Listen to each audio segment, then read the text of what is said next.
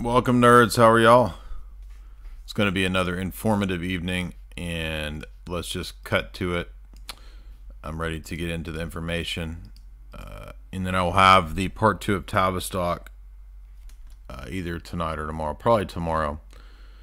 So we did have a couple super chats that came in as I was ending the show last time. James Cotarides says for $5, is there a modern Orthodox saint that you have an affinity for? For me, it is Saint Porphyrios. I don't know about modern ones. Maybe the ones that relate to North America. You know, Saint John Maximovich or something. I don't know. I mean, I've been to his relics, so that would be a good one, I guess. People said he had a temper. I don't think I have that much of a temper, but people think that I'm mean or something. So. I'm still debating on whether I'm actually mean or whether the people on the internet are just a bunch of wussies. I don't know. Mean is a little subjective too. Like, what exactly counts as mean? Jokes? Impressions? I don't know. Why is that mean? Meta Ninja's $5. What's up, bro? Hey, what's up? Meta Ninja's another $5. The last stream was lit. Hey, every stream up here is lit. When are the streams not lit? That's the challenge. The challenge is to go find the streams that are unlit. And if you want to support the show, you can via the super chat function. Super chats over here are done through Streamlabs. That is the link for Streamlabs. Of course, we've been non-monetized for at least 5 years now, 2018. So we are not a monetized channel. And that means we need you guys to help with liking, sharing, commenting, and spreading this, because the throttling is always going on. Now, our buddy Charlton Heston over there, who talks about dirty apes eating people. The man who talks about Soylent Green is made of people. Well, turns out he did another documentary. He was so helpful and informative in our last documentary that we're going to go back to him again, because turns out he did another talk on the KGB and the CIA. And this amazing, I guess it's like a show, like a mini documentary. I don't know what these are, but it's really informative, and it goes into a lot of the stuff that we've talked about. So once again, we're going to see that mainline documentaries, mainline histories, talk about all the stuff that we talk about. And very rarely do we actually engage in conspiracy theorizing. Every now and then we might come up with a theory or speculate, and we always make it clear when we're speculating. Otherwise, we are usually pulling from actual academic literature, historian literature, intelligence analysis literature, etc., etc. So very little theorizing over here, a lot more grounded than pretty much everybody else thinks. And then people find out, oh, actually, they're really going really deep over here. Actually, everything he's been saying is spot on. Yeah, because I've actually read these books. Not everything, but the books that we lecture through and talk about and cross-reference, I've read. So we're going to get into those tonight as we listen to Chuck Heston enlighten us. If you won't listen to me, listen to a Hollywood man. Let Hollywood man enlighten you on the history of intelligence agencies and the spy networks and how the world really works.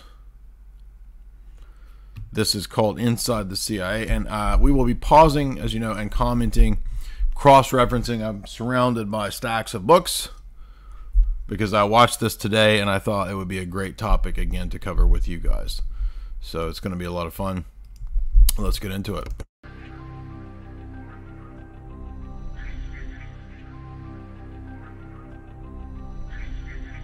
Soylent Green is made from Chuck Heston.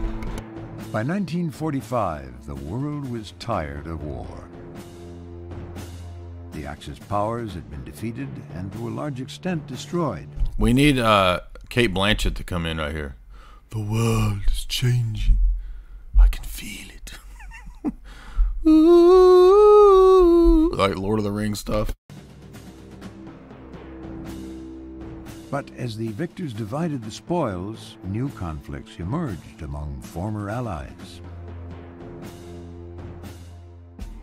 At the heart of these disagreements were the fundamental differences between the Soviet Union and the United States. One was communist, the other capitalist. Now remember, we know that this is a dialectic, and this documentary isn't really going to go that deep, but it's going to give you guys a great introduction to the role of intelligence agencies. And you're going to notice just from this, again, this very mainline normie documentary, tons of amazing admissions. Tons of admissions of things that we talk about on a regular basis that give us an insight into how the world really works. And don't make the dumb normie mistake of thinking that, well, that was then. It don't work that way now. Now it's just different. You just do elections and you get the people running the country from elections. No. The world is still run and controlled, not by politicians, but by people way more powerful, way more wealthy than goofball politicians who serve the moneyed oligarchs. And in fact, as we're going to show, the moneyed oligarchy is really who is steering the Cold War. Many, many texts, many things just demonstrate that. Of course, one of the ones that we recently lectured through, which is a classic for that, was Professor Anthony Sutton's Wall Street and the Bolshevik Revolution. And none other than Zbigniew Brzezinski cites the works of Professor Anthony Sutton in his own defense of the coming technocratic era between two ages. So remember, the Cold War isn't just about dialectics. The Cold War allows the establishment of these security state secret shadow government entities. Those are the people really calling the shots, not the elected leaders.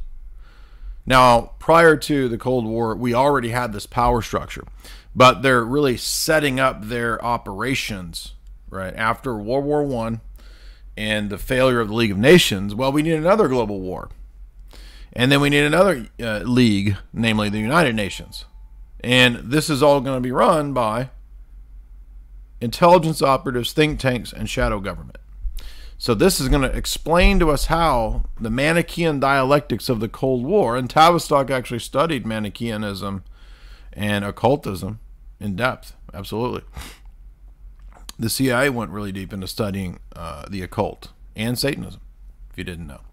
This is part of where we get Men Who Stare at Goats and First Earth Battalion and Stanford Research Institute and all that, remote viewing. That's part of that. That's where all that remote viewing stuff comes out, the interest in studying the occult by the intelligence agencies. But for now, though, we want to get into this basic idea of how is it that the national security state, the true deep state, comes to be. Well, it comes to be via the Cold War. In the Eastern system, the interests of the state were preeminent. The Western system emphasized the rights of the individual. Neither side trusted the other, yet neither side wanted a final confrontation.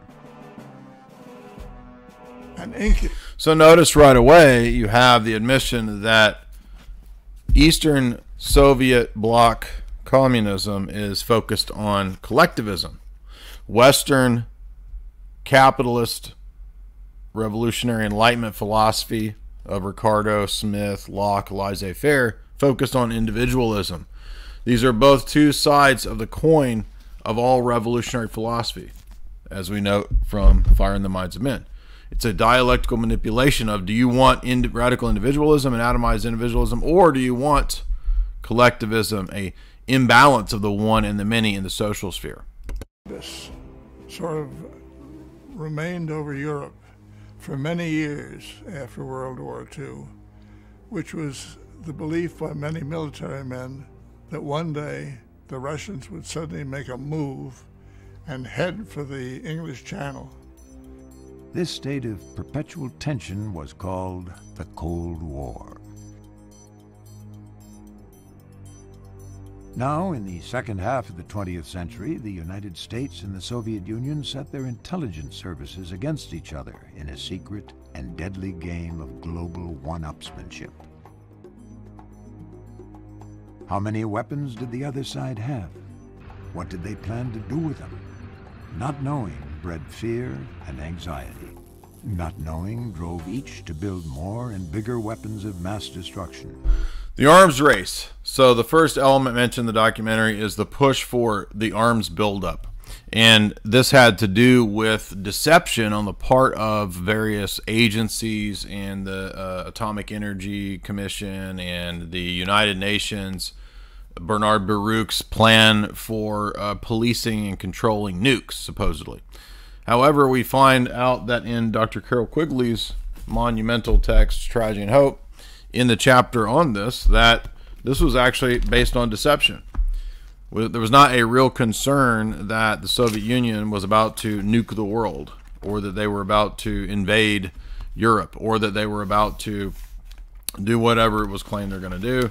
This was all hyped up, but it was hyped up to change the stance, right, of the West to a arms race. But really, this arms race is about building up and establishing a gigantic surveillance, tech, cryptographic superstructure, in my view. And this is precisely where we get the internet from. And that's why in the middle of the Cold War, Brzezinski writes Between Two Ages, which is the coming technocratic era. Racing to be ready for the day when the other would show its hand. And you can see the justification for this, right? And actually, Charlton Heston's going to even go into how the justification for MKUltra came out of the fact that, oh, well, you see the other side, the commies, are studying brainwashing techniques. And so if they're brainwashing our good old boys on the front lines, then we got to do the same thing. And you see, the whole thing is this way. We got to do all this because they're doing it. The other side, oh, we got to do this because they're doing it. And this allows for a giant global managed conflict, right? Which on the ground level, there's real conflict, but it's a higher level managed thing that brings about an end goal of synthesis. All Hegelian dialectics, all esoteric dialectics is based on the emergent synthesis out of the existing oppositions. That's always the goal. And that's precisely what the third way position of Fabianism is geared towards. Intelligence became the world's most precious commodity. Intelligence gathering, the world's most dangerous profession. For the United States, that job fell to the men and women of the Central Intelligence Agency. At the outset of World War II, the Soviet Union was the largest country on Earth, covering 1/7 of the planet's surface. By 1946, having absorbed territories previously held by Germany and Japan, the communist nation now controlled 1/6 of the planet. What is the real story of Now, this emergence of the USSR, as we know from all of Sutton's writings, could not have occurred without the buildup, aid, and money that came from the industrial West. In fact, Ford Motor Company built the Gorky built Gorky Park, as well as many of the industries basically built by gifting and by aid and so forth. But this kind of begins to come to a halt when you get Stalin rejecting the Marshall Plan aid, and that's really the beginning of the Cold War. Leaders had good reason to believe that the Soviets wanted more. Only months after the Yalta Agreement, Premier Joseph Stalin had publicly declared that the world was too small to peacefully contain both communism and capitalism. War between the systems, the Russian dictator said, was inevitable. The United States brought World War II to an abrupt end with the atomic bomb. Western strategists now believed they at least held that trump card against Soviet aggression. Then, we also know that, according to Alex Abea, via his official history of the RAND Corporation, that much of mutually assured destruction, much of the period that we're talking about was designed and planned out of the RAND Corporation. In fact, the former Trotskyites who had fled Stalinism took up refuge in the RAND Corporation. We're talking about people like Herman Kahn. We're talking about people like Irving Kristol, the father of William Kristol, the fake neocon conservative. This is why neoconservatives are such big fans of TERROR. Their whole ethos comes out of Trotskyism. Their whole ethos comes out of global TERROR, which is what the Cold War nuclear conflict is based on. And that's a strategy, not just out of RAND, but also designed by Tavistock. 1 week after Stalin's ominous prediction, a ring of Russian spies was caught stealing atomic secrets in Canada. The idea that the Russians might be close to building the bomb sent a shudder throughout the free world. On February 26, 1946, George Kennan, an American diplomat in Moscow and longtime Soviet observer, sent a secret yet lengthy message to his superiors in the U.S. State Department. It's known as the long telegram. It was described in considerable detail the Russian system, where they came from, how they reacted, how they wanted to do business, and it jolted people. The 8,000-word message described America's former allies as a genuine and highly aggressive threat to the West. Now, this is covered very well in Wim Hof's book, The Long Telegram, here by Keenan, and this was a decision. This was actually a propaganda doctrine, if I recall, according to Wim Hof, that was drawn up to cause the Cold War, essentially to get this fear and this panic really hyped up. It's been some years since I really was reading this book, a couple of years. Now, we covered this book in detail, but I did want to make, well, let's see. Yeah, The Long Telegram. Here you go, page 66, 67. And he says,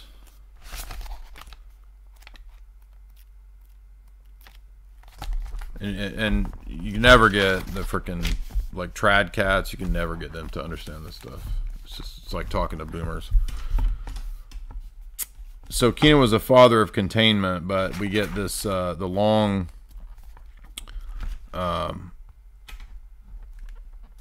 telegram, which warns us of the coming subversion, right? And then we get the National Security Memorandum, or National Security Council, set up.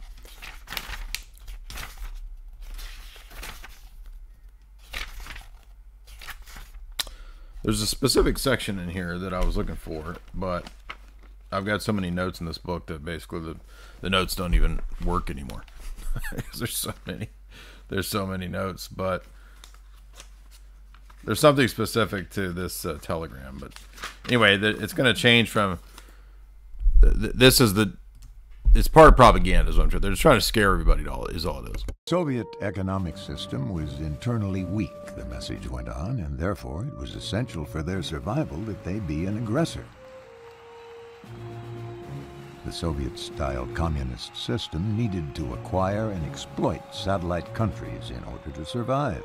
They could not and would not stop short of total world domination. Kennan's message caused a sensation in Washington. President Harry Truman, his cabinet and military leaders all read the telegram. Truman was already concerned with Soviet expansionism and inclined to agree with Kennan's assessment. History Hit is a streaming platform that is just for history fans, with fantastic revolutionary era right through to the Second World War. If the Western way of life was to survive, the Soviets would have to be contained. The United States, the president knew, was the only country in the world strong enough to stand up to Russia. But in order to do this, they would need to know how strong the Soviets were and be able to predict their next move. In 1945, with the war over, President Harry Truman had disbanded the United States Foreign Intelligence Service, the Office of Strategic Service. Yes, so there's a great chapter. It's chapter 14 is what I was looking for in the Wim Hof book, which is the economic explanations of the Cold War and the establishment of the Bretton Woods dollar system. Mass social changes as a result of this system. I'm going to read just a little bit. He says, the required building up of economies of Europe and the Third World, if not also the Soviet bloc. Well, let me start over. Professor Michael Hudson explains in post-World War II that the international economic system designed by the United States used laissez-faire policies abroad, not domestically, to effect a concentric world economy revolving around the United States. The currency was important to this plan. This is known as the Bretton Woods system. In 1944, this agreement established the dollar as the world's reserve currency, which is now beginning to no longer be the case. This gave American banks, the United States, global government power over industry, reconstructing economies in Europe and the third world countries with developing economies. There was, however, a dollar shortage in the world, and thus to remedy that in a way, the power of money could be exercised in the interests of banking. Thus, the United States had moved from the status of a country with a trade surplus to one with a trade deficit. This required building up the economies of Europe and the Third World and the Soviet bloc. In order to do that, this infrastructure had to be rebuilt, if not built for the first time. So this is why we start to see more building up of the Soviet bloc via Western industry and banking. In order to do that, the infrastructure had to be built for the first time. That both required consumption and consumer demand. This increase in consumption to the levels deemed necessary by the American planners required a fundamental change of those societies. The fundamental change meant an alteration of the principles upon which those societies were built or based, which in turn could allow for the creation of the economic systems of Americanism in those countries, exported to those countries. To effect this change, American ideology was thus central. Henry Luce, C.D. Jackson, and many other American businessmen in the media and the government understood the relationship between society's organizing principles and their economics. This was something that the American founding fathers also understood. The Cold War was prosecuted to strengthen the wealth, power, and influence of American private interests, spreading Americanism, and thus to make this happen. Societies that did not allow for the American style of free enterprise were targeted for regime change. Societies based around the principles unlike America were targeted as well. So not just those, but also other perhaps Arab and Middle Eastern countries as well. The major ostensible target was thus Sovietism, which was a centrally managed state-run economy that lacked an interest-based system of consumer and business finance. So the idea that this is all really just about freeing people and giving them democracy is not the case. It's actually about usury. And that doesn't mean that Sovietism is a good thing. It just means that if it's not having this mass, gigantic usury-based element, then that's why it needs to change. They're not introducing freedom so that, Yuri down on the street can start his business. No, this is so that Wall Street can, in a vampiric way, suck the life out of Russia, which is what happened. Okay, nothing to do with the poor Russian people starting their own businesses. The American business enterprise thus became a model for the world, and thus the four freedoms, right? The four freedoms that we read about earlier in this book. Life magazine in 1944 made the connection between the societal organizing principles and economics, and they called it, quote, capitalism. By any other name, it is the free market.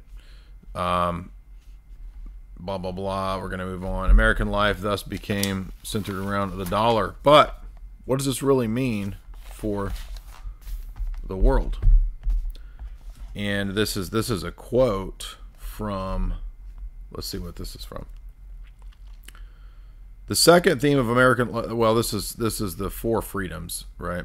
According to Time Magazine, Billings and Luce.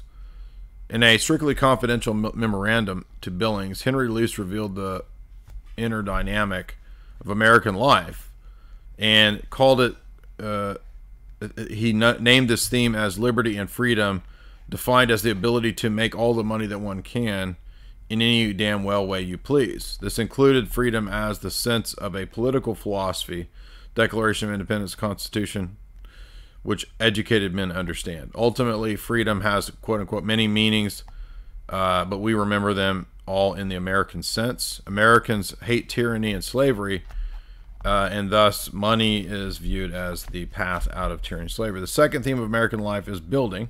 This theme I have described in the sense of a project. This requires the initiative of leadership of individualistic virtues and also a sense of cooperation. Anyway, going on, ultimately there must be some one world organization that will resemble the Constitution of the United States, which will then work to ensure free trade. Now, that's actually also in von Hayek's book, Road to Serfdom. The last chapter, the appendix, is how we need a world government so that we can have a free market in the world, which is ridiculous, but because the world government doesn't serve or help the free market. It's a scam. Henry Luce's plan was tied constitutional governments with private investments. We must proceed with vigor towards the universal agreement of human rights and human obligations. Again, it's always cloaked in human rights, neoliberalism. The means by which this is done is the advancements of the rule of law. The U.S. must encourage and promote constitutional government. They say that, but of course that's not really what they're just establishing and promoting U.S. puppet states in all these countries, not for freedom or not for free markets, but in fact to serve the interest of the corporate elite that run America. And that's the same people that run Tavistock. So this is why all of this just translates into the exportation of the values of Tavistock, namely rainbows and abrasions worldwide. Luce's principles influenced the U.S. government to set up National Security Council Memorandum 5501. Formerly top secret, it is now declassified, and this is the USA Business Global New World Order Memorandum.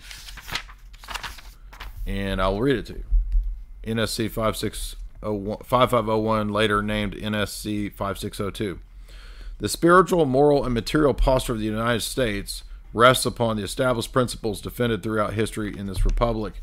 The genius, strength, and promise of America are founded on the dedication to dignity, equality, and freedom. So just Masonic concepts, generic, no, we don't know what that means. Under, quote, God, what God? The concepts of our institution nourish and maintain justice and the bulwark of a free society. Blah, blah, blah. The United States, thus, is the preservation of this fundamental values and security. Basically just saying that we have the duty to set up a global government to promote free markets. Thus, the, quote, capitalist principles. You see, this is all just, that's not what this is. This is really about countries that have values and systems that don't place mammon as their god. They need to be targeted and destroyed. And he goes on to say that this includes then any country, and they specifically mention Catholic countries, because Catholic countries, for example, did not favor usury, even still. For example, Spain still was opposed to and did not like the idea of usury. Spain also did not have as its fundamental organizing principle Americanism and free enterprise. Well, all of that has to change, you see. And so, for example, Aquinas wrote that the desire of wealth for its own sake as an ultimate end is sinful, and thus usury is bad, right? And so that's obviously more amenable to a Spanish ideology of a life organizing principle that is not fit with the principles of Henry Luce, Time Magazine, the CIA, and the Rockefellers. They want private enterprise, aka which translates into them as oligarchs, and the ability to destroy everybody with usury, of course.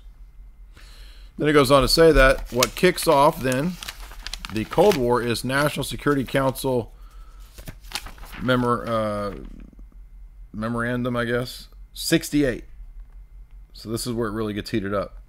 The emphasis on Europe being targeted during the Cold War for the free market gradually shifts into a decolonizing periphery where conditions are expanded or demanded new and subtle propaganda methods. This means that Latin America and other Catholic countries must come to grips with Catholicism as a competing economic and political system that must go away. So the de-Catholicizing, for example, that you see post-Vatican II is actually a free market CIA operation. Well, an oligarchic monopoly capital operation, actually, to be clear.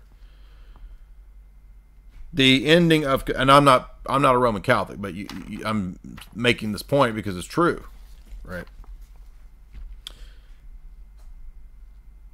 This meant that Latin Catholic countries, Latin American Catholic countries, must basically dispense with the idea of Catholicism as an organizing principle. Now the organizing principle will be Americanism. This is discussed in National Security Council Memorandum 68 in 1950, which NSC 68 is a response to Sovietism. So you see the scam here. Oh, we got to do this because the Soviets are going to take over. And this is how, according to Wimhoff, the Roman Catholic Church was duped into accepting Americanism and abandoning their Catholic social principles and the notion of confessional states.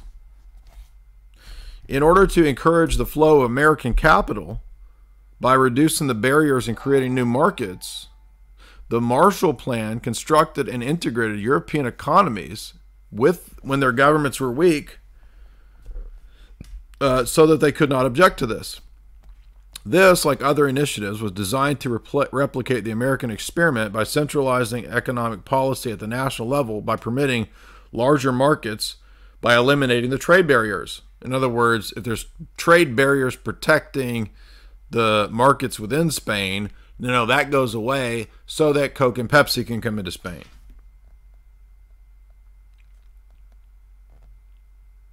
These laws are now removed.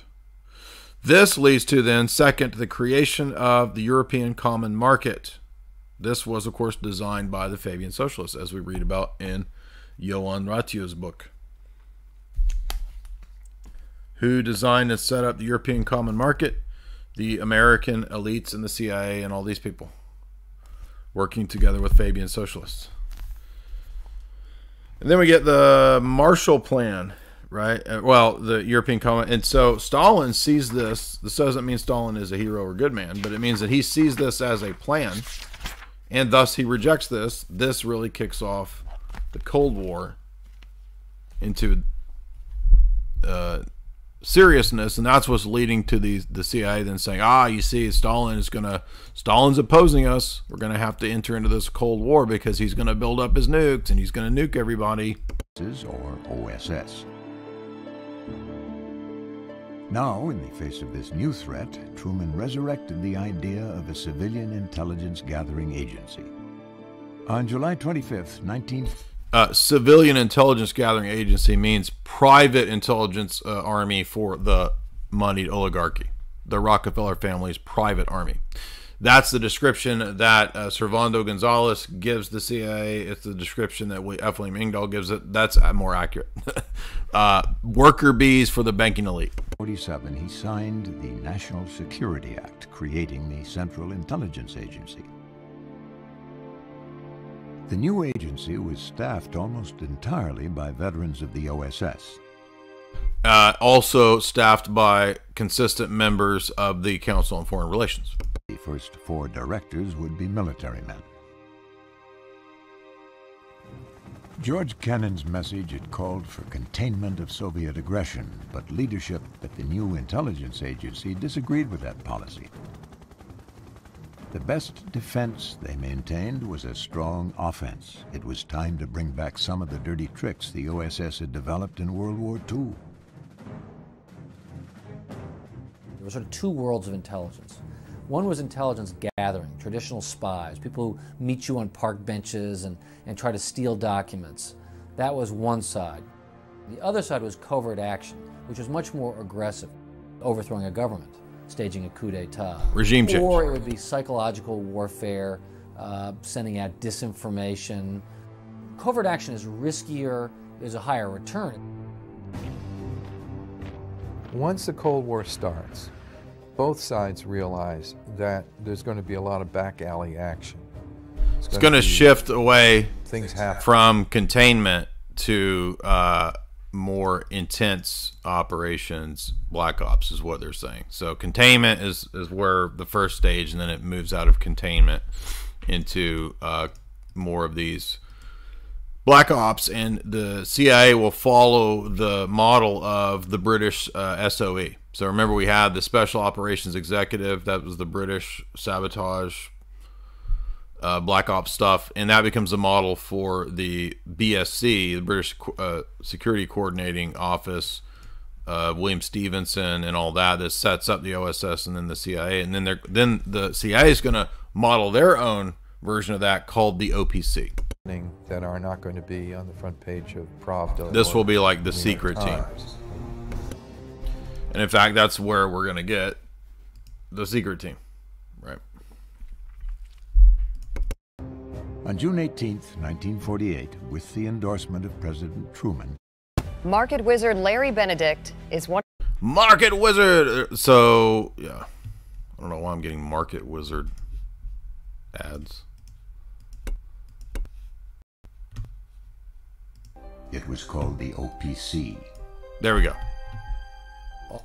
An autonomous So here's what I was getting at, and then the documentary is getting right to it. branch of the CIA was born. It was called the OPC. Office of Policy Coordination was a wonderfully benign name to throw people off the idea that really it was the Department of Dirty Tricks. Yeah, so it's just Black Ops, Dirty Tricks, so it's got this innocuous name. They were the covert operators. They were the hardball types who wanted to jump behind enemy lines and get behind the Iron Curtain. The ultimate mission of the CIA and the OPC was to subvert the Russian hold on Eastern Europe. But in 1948, there were more immediate concerns. The Communist Party had built a strong presence in Italy, and the new agency feared the leftists might win the free elections. Here we go. Everything we've been lecturing on right here in this documentary. This is getting into the Gladio operation, and I don't think they name it, but that's what he's talking about. This is what we've been covering. This is when William Colby goes and sets up the connections with the Vatican Bank. He goes and meets with Pius XII. In fact, before he's the head of the CIA during the Vietnam and running the Phoenix program, William Colby is setting up this Vatican Bank operation where they're funneling the money, millions of dollars, directly into the Vatican Bank, which then the Vatican is beholden to the CIA, which is exactly what Wim Hof's book is about, in part. So, again, Chuck Heston, my ultimate vindication, Chuck Heston. Scheduled for that spring. It was perfectly reasonable for the United States to fear that Stalin might have a master plan in which he was going to use the Communist Party in Italy and the Communist Party in France to take over those two countries. He wasn't, but... Oh, he wasn't. See? Oh, so you see the auspices for which Operation Gladio comes to be is not true. In other words, fake intelligence. Have we ever had instances where there's fake intelligence? Oh, you mean like every war, basically, right? Saddam's weapons of mass destruction, fake intelligence, right? The secret army is set up with Vatican via Vatican Bank funding, via Opus Dei funding, via CIA money, using the P2 lodges, Operation Gladio, all based around what you just heard him and MI5, MI6 historian Christopher Andrews say. Oh yeah, well, Stalin wasn't actually planning to do that. He wasn't planning to invade Europe. But they scared everybody into this And I'm not saying communism was good, but I'm saying that, do you understand that this put everybody into the camp of serving ultimately not freedom, not liberty, but serving moneyed oligarchs. The United States had no means of knowing it. The Italian communists were being financed from Moscow. Armed with cash, the CIA went to Italy determined to outspend the Russians. Armed with cash. That means William Colby going to the Vatican Bank. That's what that's talking about in code. In normie speak. Chuck Heston is giving you normie speak. Politicians, newspaper publishers, and election officials were bribed. Yeah, that's exactly what William Colby did. This is why. So William Colby's running this in Italy. He's basically the CIA's guy in Italy at this point.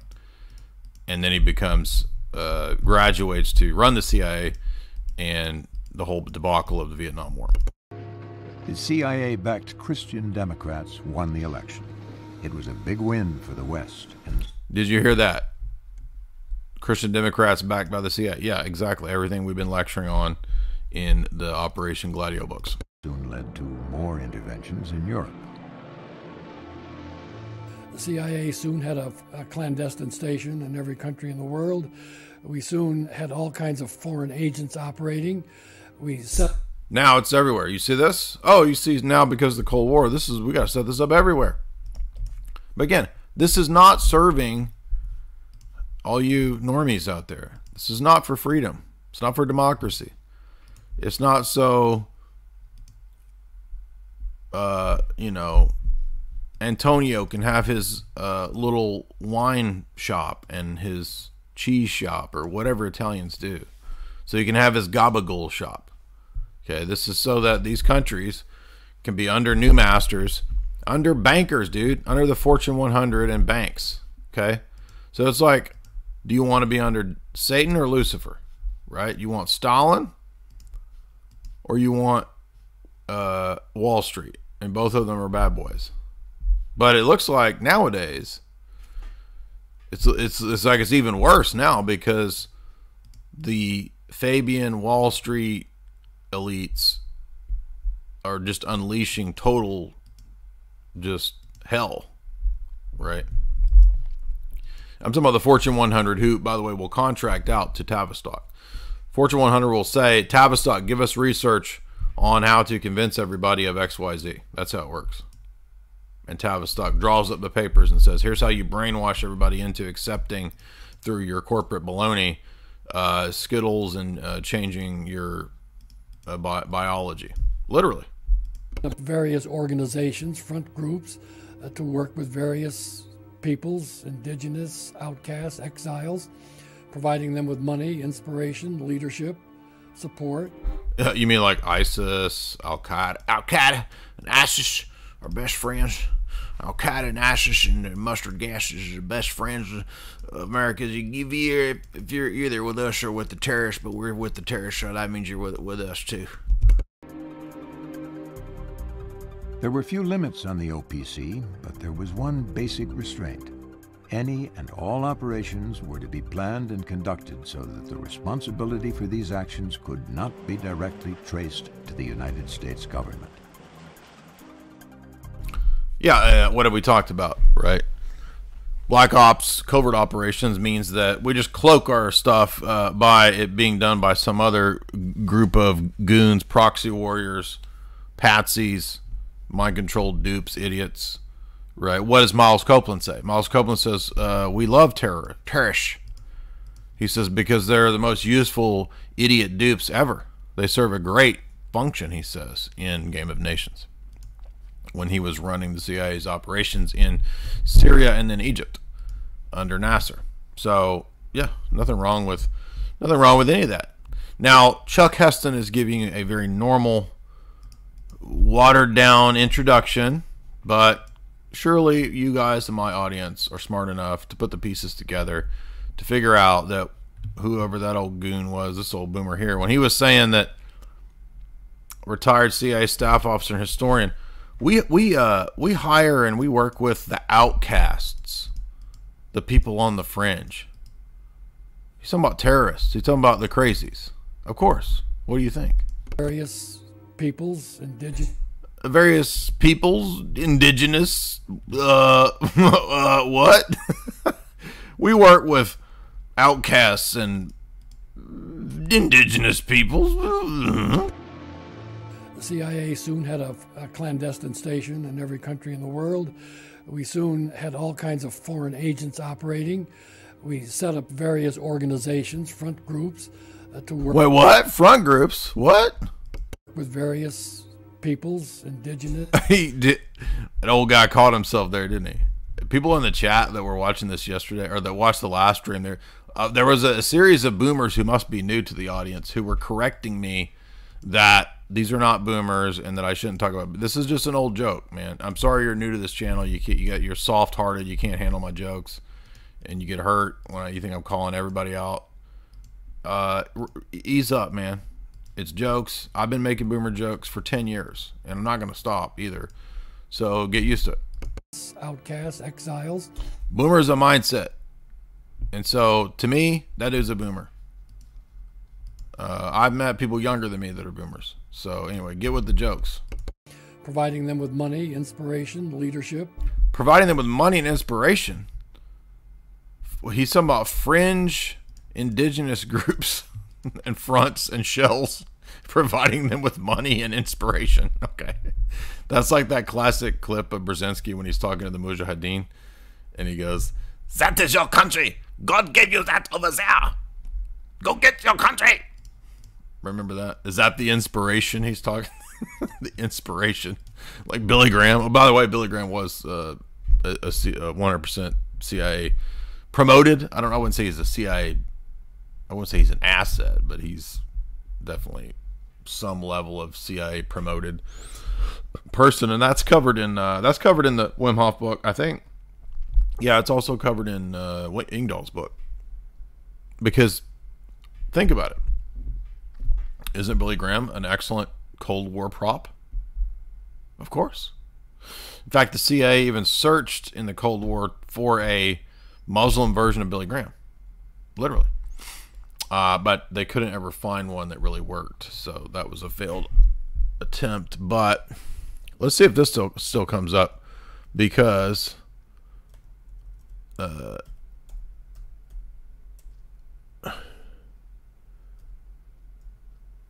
I can't spell today. I'm like suddenly forgot how to spell Brzezinski. So there's that old classic clip of CBS where Brzezinski's talking to the Mujahideen. They probably pulled that off YouTube, but it used to be on here for years. Let's see if it's still there. Oh, here it is. Yeah, here you go. Check this out. U.S. National Security Advisor Brzezinski flew to Pakistan to set about rallying resistance. He wanted to arm the Mujahideen without revealing America's... And isn't that General Mahmoud right there? I think it is, isn't it? Without... Because the CIA set up the Pakistani ISI, for those that don't know, right? People don't know this stuff. Revealing America's role. On the Afghan border near the Khyber Pass... Now, wait a minute. Well, I thought it was against Al-Qaeda. You understand that is the same. That's Al-Qaeda. The base. Al-Qaeda. Where's against the Al-Qaeda? You're either with us. You're either with us or you're with the Al-Qaeda, but they're also with us. He urged the soldiers of God to redouble their efforts. We know of their deep belief in God, and we are confident that their struggle will succeed. You know, that land over there is yours. You'll go back to it one day because your fight will prevail. Told you. Brzezinski is over there talking to the Taliban. That is your land. Go take it. You'll have your homes and your mosques back again because your cause is right and God is on your side. Yeah, like he believes in God. I mean, come on. These poor villagers being manipulated by Z-Big. Support. There were few limits on the OPC, but there was one basic restraint. Any and all operations were to be planned and conducted so that the responsibility for these actions could not be directly traced to the United States government. It was imperative for the credibility of U.S. foreign policy that the President or the State Department be able to plausibly deny any knowledge of such actions. Plausible deniability is the underlying definition of a covert action. Covert really means plausibly deniable by the President. Plausible denial is probably better known as spinning. Their success in swaying the Italian elections left the CIA feeling optimistic. If a country could be prevented from turning communist, maybe an existing communist system could be overthrown. Well, they should be elated. Now they got friggin' control over the Vatican. I mean, that's a huge global influence, right? I mean, you're telling the Vatican what to do. Which is, that's not my argument. All you dumb trads out there that can't figure this out, go read Wim Hof's book. Right? Which is not even written with the same attitude and spirit of Paul Williams' book, and they come to the same conclusions. How do they come to the same conclusions? Because that's where the information and the objective research led. In the spring of 1949, the United States chose Albania for the CIA's first attempt at subversion behind the Iron Curtain. OPC got greedy, and they thought that they could overthrow communism in Eastern Europe, so they hoped to stage a counter-revolution, essentially. Well, of course, the communists were good at counter-subversion. They had very strong state security, and they rolled it all up. It was a fiasco. Pretty much everybody we dropped behind enemy lines in Albania was captured and put on a show trial and shot. There was good reason for the efficiency of Albanian state security in rounding up the CIA-backed penetrators. They'd been tipped ahead of time in each case. The informant was a senior British intelligence official with close ties to the CIA. His name was Kim Philby. He'd been spying for the Soviets since the 1930s. Now this gets into the famous Cambridge spy ring, which we've covered in detail. And according to the great research and translation of our buddy Mark Hackard, we have a pretty good theory as to who the fifth man was, Lord Victor Rothschild. Now, I read some other things that go even deeper, and it wasn't just a 5-man ring of Skittles Soviet people. That's true. But it turns out that the Lord V and other British intelligence operatives, that basically he had a stable of about 20 compromised intelligence operatives. So it wasn't 5 of them, it was like 20 of them that were compromised. And this is, it's not just Cambridge, there's also the Oxford spy ring.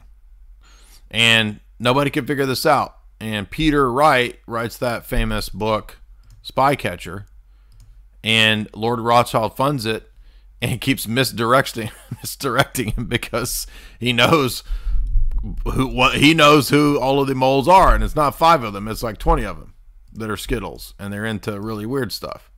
And if you think that sounds crazy, this is the model of Jeff Stein McGeffrey before Jeff Stein McGeffrey. Jeff Stein McGeffrey is modeled on this, because Robert Maxwell is just copying the operation of Lord V. Now that's a theory, but I think that actually makes a lot of sense. And multiple people, by the way, have come to that same thesis via separate channels. By the way, we've covered this in multiple live streams. We did a Tinker Tailor Soldier Spy. So if you've watched the Gary Oldman Tinker Tailor Soldier Spy, the John le Carré story, it's based on this. The Albanian operation had been a cruel yet valuable lesson for the CIA. The Soviets were not to be underestimated, but neither was the OPC, and they were just getting started. By the way, now I don't know a lot about this period in Albania, so this is something I don't know much about, but I do know about the KLA And so that was a CIA operation. The CIA set up the KLA. NATO uses Al-Qaeda and the KLA in the 1990s.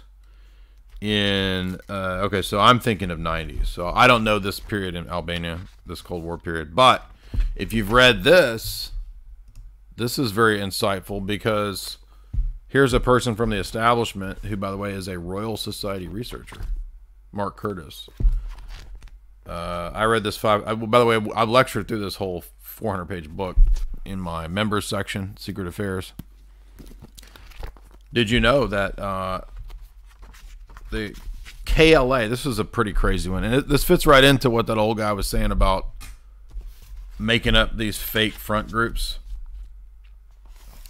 The Kosovo Liberation Army is a completely invented TERROR group that combines Al-Qaeda ideology with Marxism.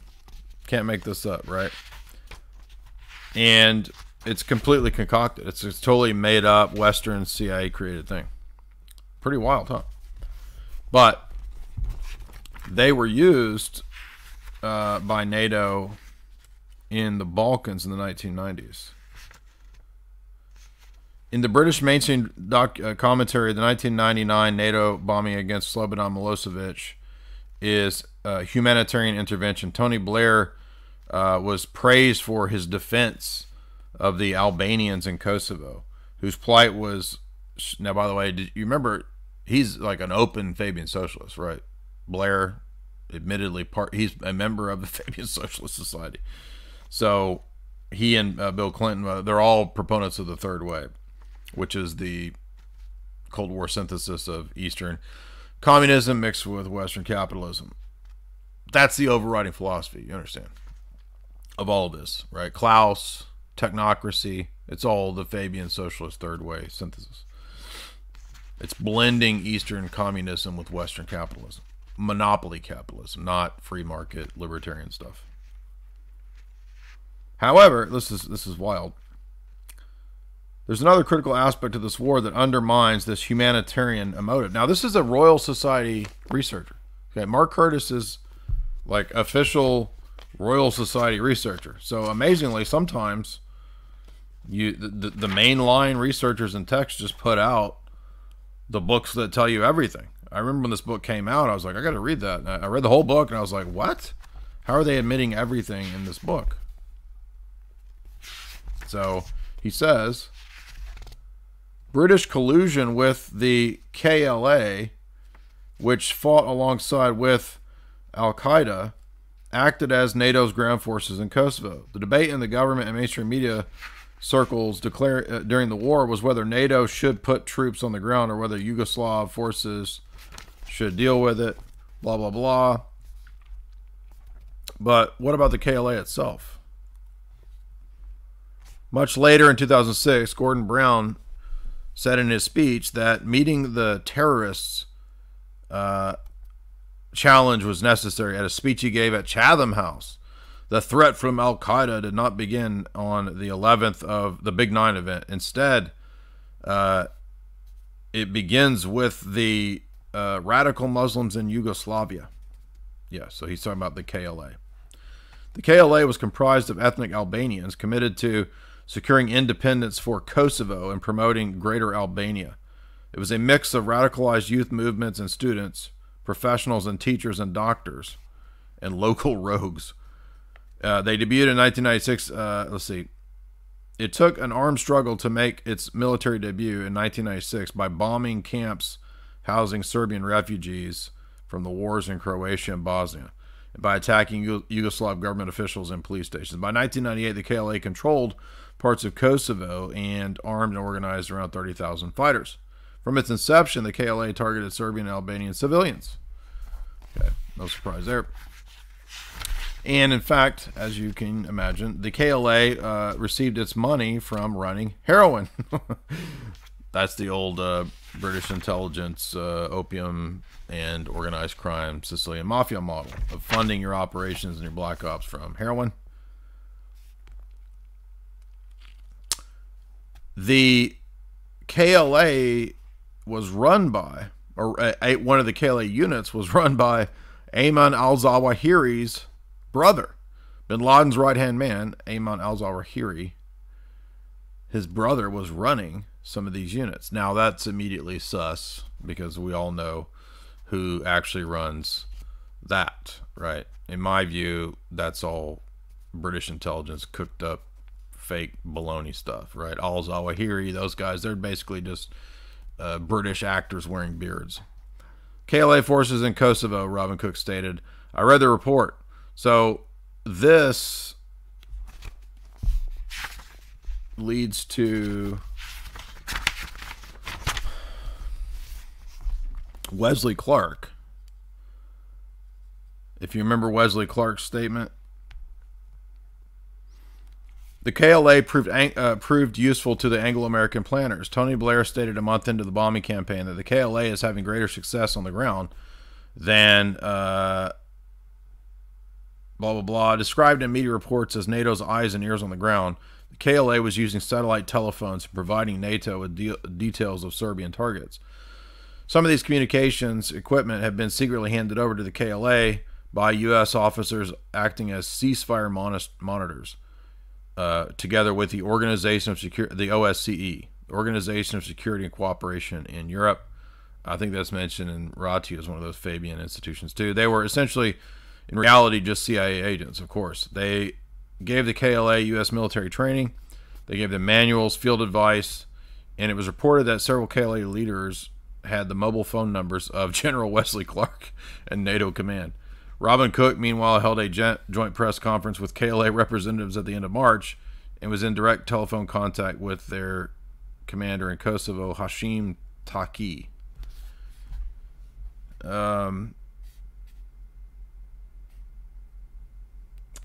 With the war of years earlier, Britain and the U.S. allowed and facilitated British and other Muslims to travel to Kosovo, volunteering for... Now, if you remember all the stuff with ISIS and Syria...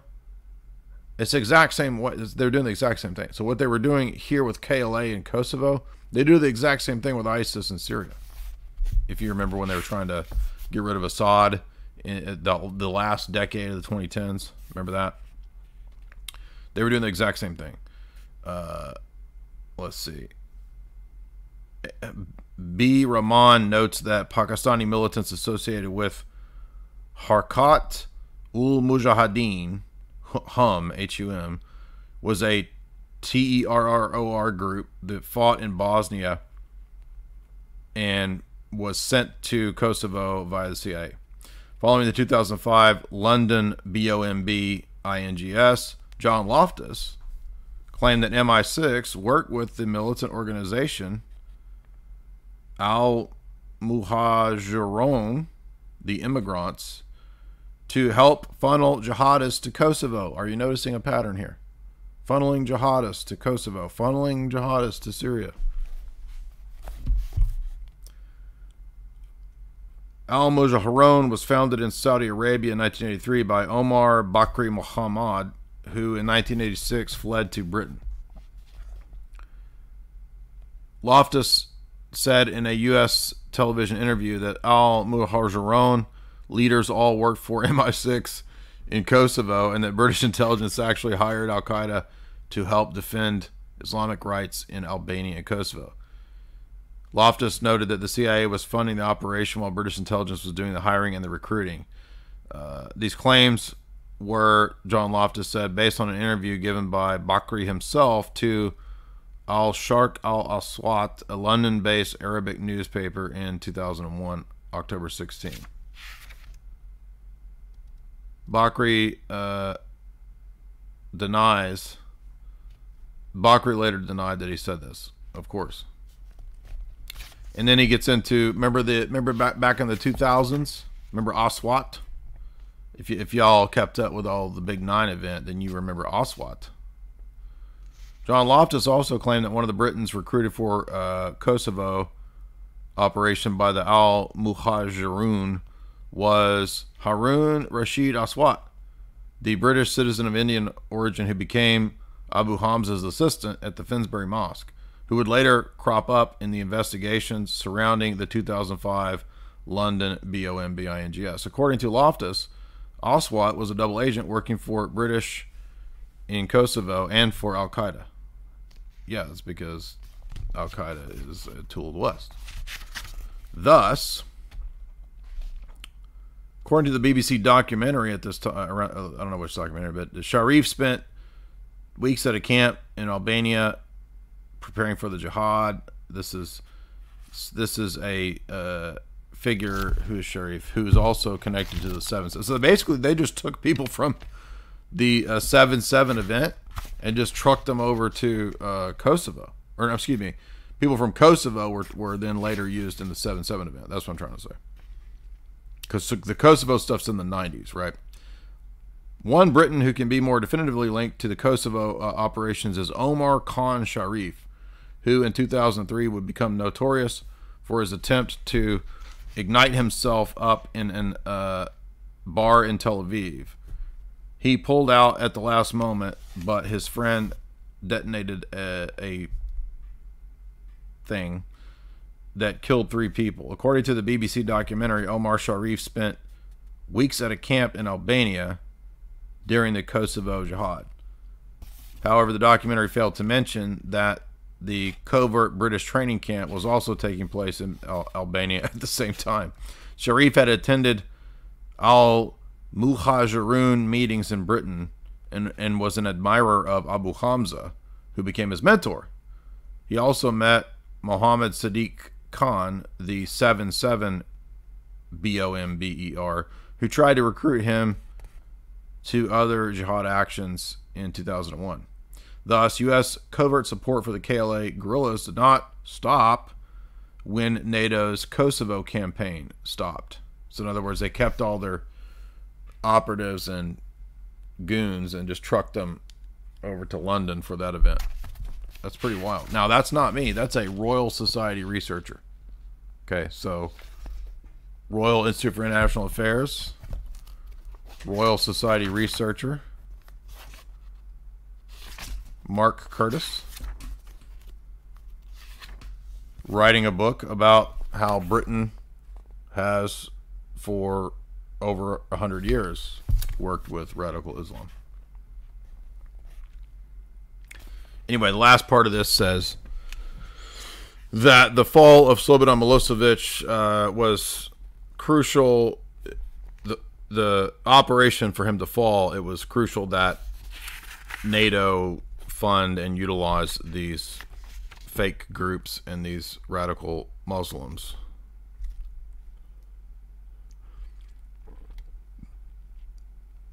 And then later, the KLA, or excuse me, let's see, who's the NLA? There's another one of these stupid groups.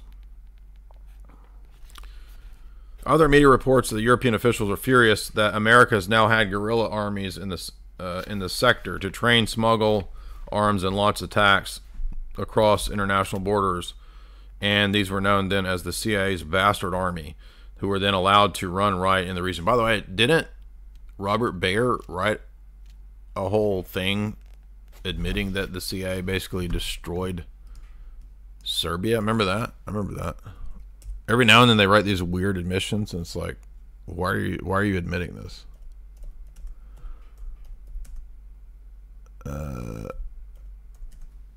What was that article? Was it Serbia?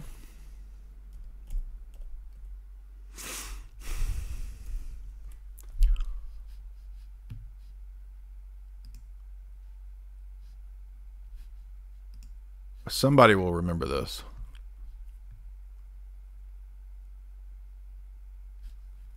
Yes. Is it this one?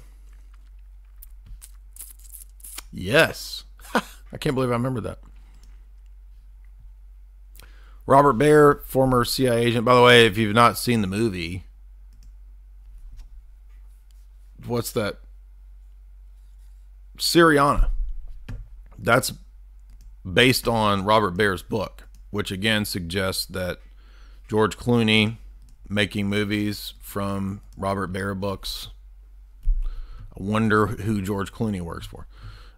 Former CIA agent. They gave us millions to split up Yugoslavia. So here's Robert Baer telling you the same thing that he's saying. Baer claims that he and colleagues received millions of dollars to cause the splitting up of Yugoslavia. Duh. We bribe parties, politicians, encourage hatred. Yeah, we know that. He doesn't mention, he's not going to mention anything about KLA and all this stuff, but it's the same stuff, right? And this is just CIA operations in the Balkans. The aim of propaganda was split up Yugoslavia. He emphasized that those who caused the war today are the owners of the companies that are using the natural resources of former. So here you have it.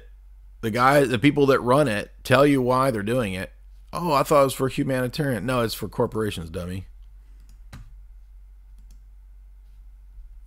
And he goes on CNN all the time, so he's total system person.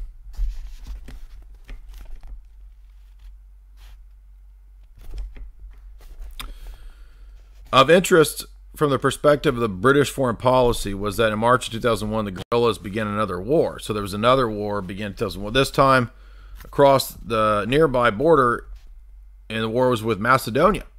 It was led by several commanders previously trained by British forces for the Kosovo campaign.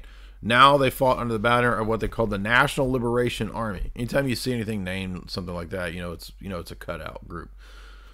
The NLA was formed in 2001. Two of the Kosovo-based commanders of this push into Macedonia. So this becomes a base to do operations against Macedonia. And ultimately, this just relates to reducing the influence and sphere of Russia. This is, by the way, why they tried the same church split like they did in Ukraine to split the Orthodox Church in Macedonia and Montenegro. Am I right about that? Isn't there an attempt to split the church in Macedonia too? I'm just going from memory here. By the way, Robert Baer in his book, he's got a whole chapter on Macedonia, so he was probably running these operations in Macedonia too. And in Georgia, he has a chapter on Georgia. Remember all the 2008 Ossetia, Saakashvili stuff, who was a Western operative? That's all part of this stuff too. Let's see. Macedonia.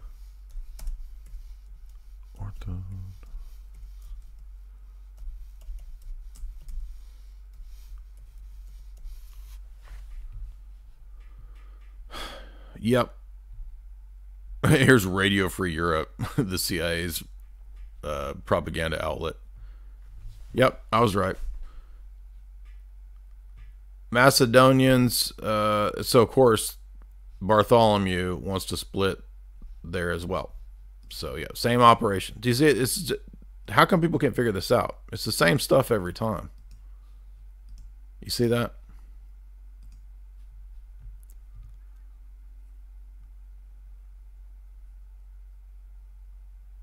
The Fanar continues to split Orthodoxy. So yeah, Bartholomew is going to run the same operation in Macedonia.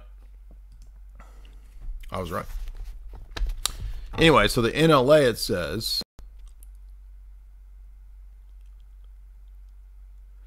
another NLA commander was Gassim Ostremi, who had previously been trained by the British SAS to head up UN-sponsored Kosovo Protection Corps, which was meant to replace the KLA. The NLA force is now being called terrorists by Foreign Secretary Robin Cook and murderous thugs by NATO Secretary Lord Robertson,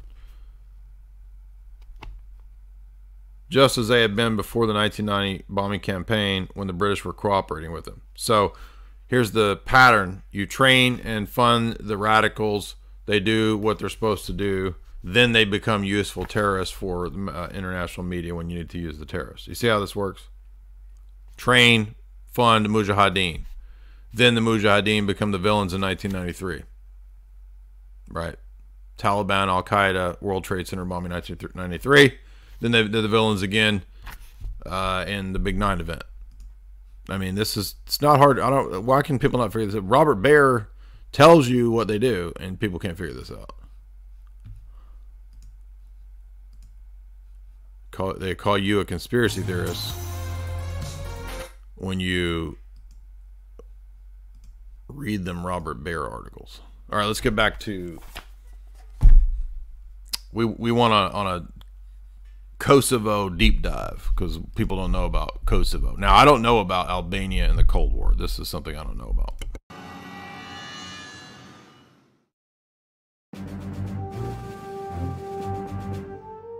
By 1950, the CIA and its new operations arm, the OPC, realized they were at a distinct disadvantage when it came to clandestine warfare. For one thing, the Russians had been at it longer. They'd been spying on the world and each other since the Tsars had been in power. The KGB had the backing of a totalitarian state and was extremely powerful and was well known to the people. I mean, it had a secret police arm. KGB guy can grab you in the street and you might not be heard from for a long time, if ever. CIA has no. This mistake is costing Amazon Prime shoppers. Thank you, Entrepreneur Boomer. We don't want to drop ship anything from Amazon. No, we're not interested. Enforcement powers. Never has, never will.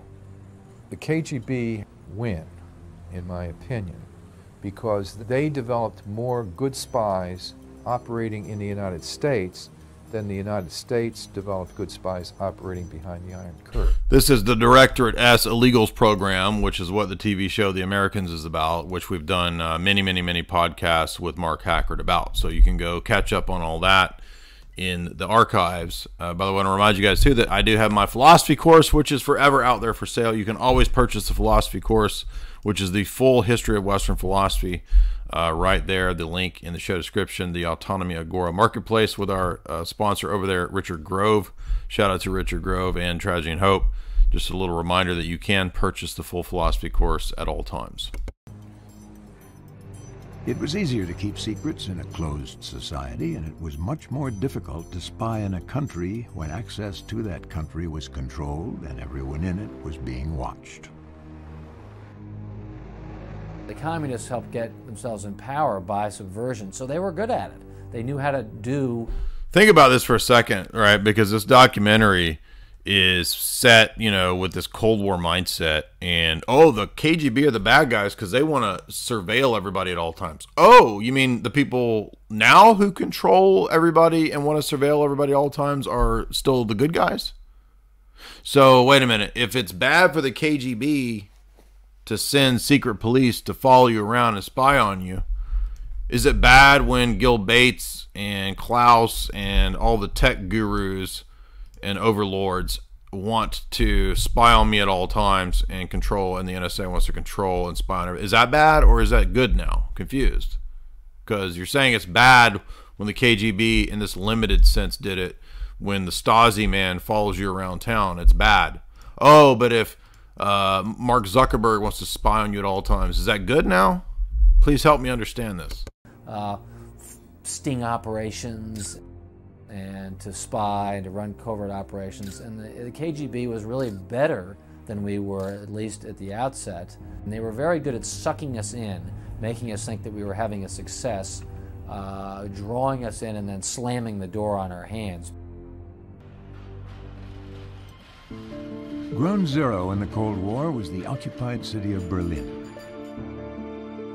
The line that divided the Russian-held sector from that of England, France, and the United States marked the figurative border between East and West, between the free world and the authoritarian world. There were literally thousands of Soviet and East German state security agents in Berlin, enough to watch every man, woman, and child who lived there. The CIA operatives had a nickname for the former German capital. They called it Kidnap Town. It was wild and woolly. It was the Wild West. The Soviets would try to kidnap our agents, and this guy would be walking down the street and a car would come along and just pull him into the car and he would disappear. So we actually covered a couple movies that are basically premised on this idea. If you didn't see the live streams that we did, or my live streams on Man Nobody Knew, which is the documentary in Colby, The Courier, which is Benedict Cumberbatch, and The Spy Who Came In From the Cold, the Le Carre novel that is the Richard Burton movie, which is really good. But nobody watched this live stream. Nobody found this to be interesting, and that yet I'm here telling you that none of you can understand what is going on in the world if you don't understand these things. This is a huge piece of the puzzle. And if you don't get this, you don't know anything. And you won't be able to understand anything that's going on. And no one should listen to you until you know these things. So if you haven't watched those movies, I recommend watching them. Because, by the way, The Courier is about Oleg Penkovsky, the defector. And he will be mentioned in this documentary, actually. So let's get back to the documentary. Here, there was an unwritten agreement that they didn't kidnap Americans. They mostly take our clients, Eastern Europeans who are working for us or Germans who are working for us. There were other rules of procedure in this deadly game of cat and mouse, of tit for tat. Arrest one of their spies and they took one of yours. Captured spies were not prosecuted, but instead exchanged. These exchanges usually took place on a bridge like the Gleinecke, which spanned the Spree River. It marked the border between East and West Berlin. Assassination was not an option because retaliation was sure to come in kind. You're much better off knowing who the top agent is than to shoot him and get rid of him. Who will replace him? You don't know who the replacement is. You've identified that agent. You're that much ahead of the game. Then you try to see if you can double that agent back. You begin to try to feed him information or open contact with him. In other words, this is the game. Sometimes it works and sometimes it doesn't. Yeah, this is also why you have embassies, right? I mean, everybody knows that the people in the embassies are all spies. And every nation knows that the other nations are going to engage in spying. So you might as well have known spying and people at the embassies. So that's why embassies are full of spies. Actually, we had sort of a tacit agreement not to kill each other, you know, not to murder each other. We met the CIA people all the time. I myself did it a lot of time, but mainly with the purpose to find out what sort of a man he is, whether he is recruitable or non-recruitable, and so on. But it's a normal procedure for spying. In September 1949, CIA and U.S. Air Force scientists detected the presence of a radioactive cloud over the North Pacific, which indicated that the Russians had detonated an atomic device somewhere on the mainland of Asia. Now the Russians too had the ultimate weapon of terror. Would they use it? And if they did, how and where would they use it? At the annual May Day parade in Moscow in 1948, the Soviets had unveiled a new bomber, the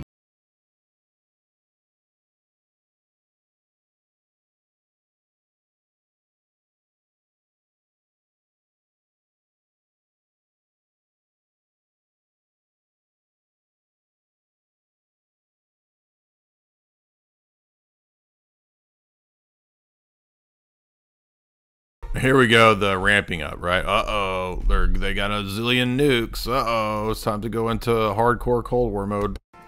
Was there a gap? Did the Russians have more bombers and atomic bombs than the Americans?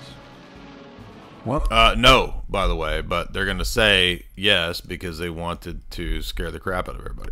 The CIA searched for answers. The United States stepped up the pace in the arms race. In 1953, Dwight Eisenhower came. By the way, this is mentioned again in that chapter in Tragedy and Hope. An excellent chapter. The nuclear rivalry chapter.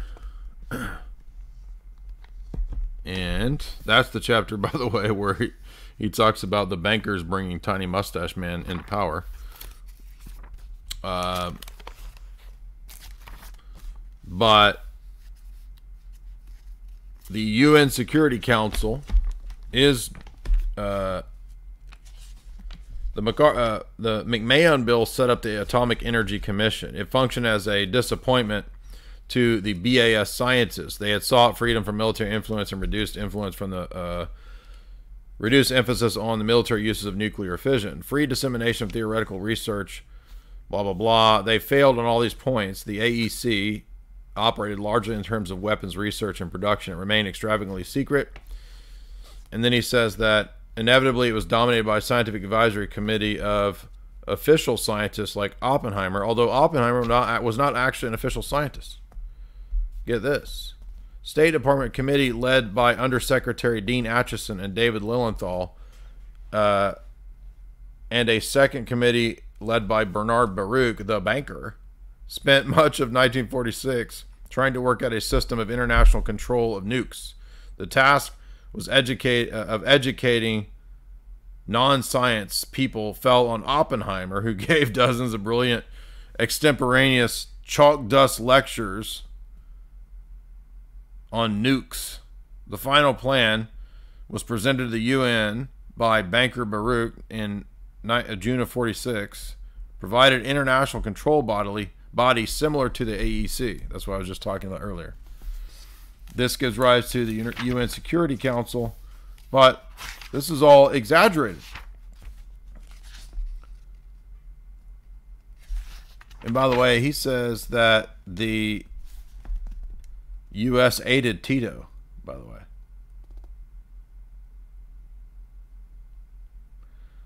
Why would the U.S. aid Tito? If I recall, there was this. You don't believe me? Let me show you. You don't believe me? I'll show you. Because people never believe these things. They think it's all made up conspiracy theories when it's actual history. It's all conspiracy theories. Conspiracy theories. They're with the terrorists. All right. Can you read that? The stupid thing.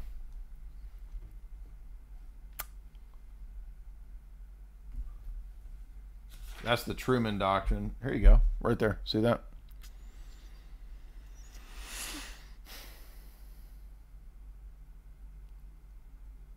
So the global threat of nukes leads to the global policing of the Security Council. It's a scam for world. It's just control. That's all it's about. And then it goes into talking about the exaggeration of the Soviet threat. Quigley does in Treasuring Hope in those chapters. If you have it, it's like page 1. Just go read it yourself. Page 894, 95, 9. And that's where he starts talking about the U.S. aiding Tito. Presumably, they thought they could turn him against Stalin, I guess. But that perfectly ties into what the documentary is covering, so I thought I would throw that in. Came to the American presidency with a pledge to end the Korean War. He brought with him a new enthusiasm and respect for clandestine warfare. Once he'd negotiated a truce in America's last remaining hot war, he set out to fight the Cold One. These are those rhodopedron crystals in your... Oh... No, we don't need no crystals in our head, Gaia. It's only with the election of Dwight D. Eisenhower that covert action becomes simply the main activity of the CIA. Now, Truman had been won over bit by bit, but he would go so far and no further. Eisenhower was fascinated by covert action. He was impressed by what OSS had done for him to help him in Europe during the war. And he thought this was a technique that could be more widely applied. And well, by the way, his military-industrial complex speech he's referring to Tavistock in that speech, right? He's talking about the people behind the scenes that can run this military-industrial complex and basically take over everything. That's talking about Tavistock and the technocrats. He distrusted the use of the army. He didn't want to get into that, being a general himself. So he turned the CIA into a private presidential army. While Harry Truman had authorized covert action against the Soviet bloc, Korea, and Southeast Asia, Eisenhower saw opportunities for covert action wherever American interests were at stake. And the former Supreme Allied Commander especially appreciated the concept of plausible deniability. Eisenhower appointed Allen Dulles, ex-OSS spymaster, as the new director of... And Council on Foreign Relations, right? So here we go again with all the same old goons. Central Intelligence.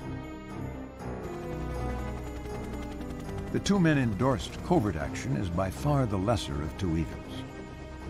Neither man had any desire to fight another hot war, but both were looking to score a win against the Soviets in the Cold One. Since the 1930s, much of the Western world depended on Iran. What this music? It's like I'm playing Final Fantasy or something. I feel like I'm need to restore my hit points with this harp music. Their oil supplier. The Shahs had an agreement with a British oil company which paid them. Oh, now we're going to get into Operation Ajax, right? The overthrow of Mossadegh and the installment of the CIA puppet the Shah, and that's all for the Anglo-Iranian Oil Company. So if you didn't know that, British Petroleum used to be called the Anglo-Iranian Oil Company, and it comes from this. Then in 1951, a nationalist named Mohammad Mossadegh came to power, undercutting the weak Shah. Mossadegh nationalized the British oil holdings, turned a cold shoulder to the Shah's Western allies, and began to court favor with Russia. The United States, at risk of losing influence in the Middle East, turned to the CIA. Kermit Roosevelt, grandson to Teddy, was the CIA's best Middle Eastern operative. Yes, and he runs Operation Ajax, which engages in this regime change. He had himself smuggled into the palace in Tehran, where he met secretly with Reza Pahlavi, the young Shah. Roosevelt tried to convince the Shah to denounce Mossadegh before the Iranian National Assembly. Pahlavi agreed, but shortly afterward, rioting broke out in the streets and the Shah fled to Rome. Roosevelt said the Shah is a wimp, but he still had a plan left. He paid $10,000 to some street toughs and circus muscle men to stage a riot favoring the Shah. To everyone's surprise, the riot escalated and Mossadegh was forced to relinquish his power. The Shah returned to rule as a strong ally of the Western influences that had given him back his throne. This has nothing to do with stupid tradition of having a Persian, Cyrus for you dummies out there. This is for oil. This is a coup for BP, okay, for the Queen and for who's the other monarch that has a bunch of Dutch royal shell and all those, the Seven Sisters oil, this kind of a thing. That's what's the background of this. Nothing to do with traditionalism. So all the dummies and the people who don't understand what's really going on, they think this is over their ideologies. No, it's over the control of oil. The CIA's success in Iran brought elation to Washington. And why is the CIA overthrowing these countries? Oil. Standard Oil. BP. Shell. Dutch Royal Shell. Do you understand? Can we figure this out? Who do the spies work for? Do they work for the Constitution? For liberty and freedom and justice? No, they work for the oil companies, dummy. Restoring the Shah through covert means had been relatively easy.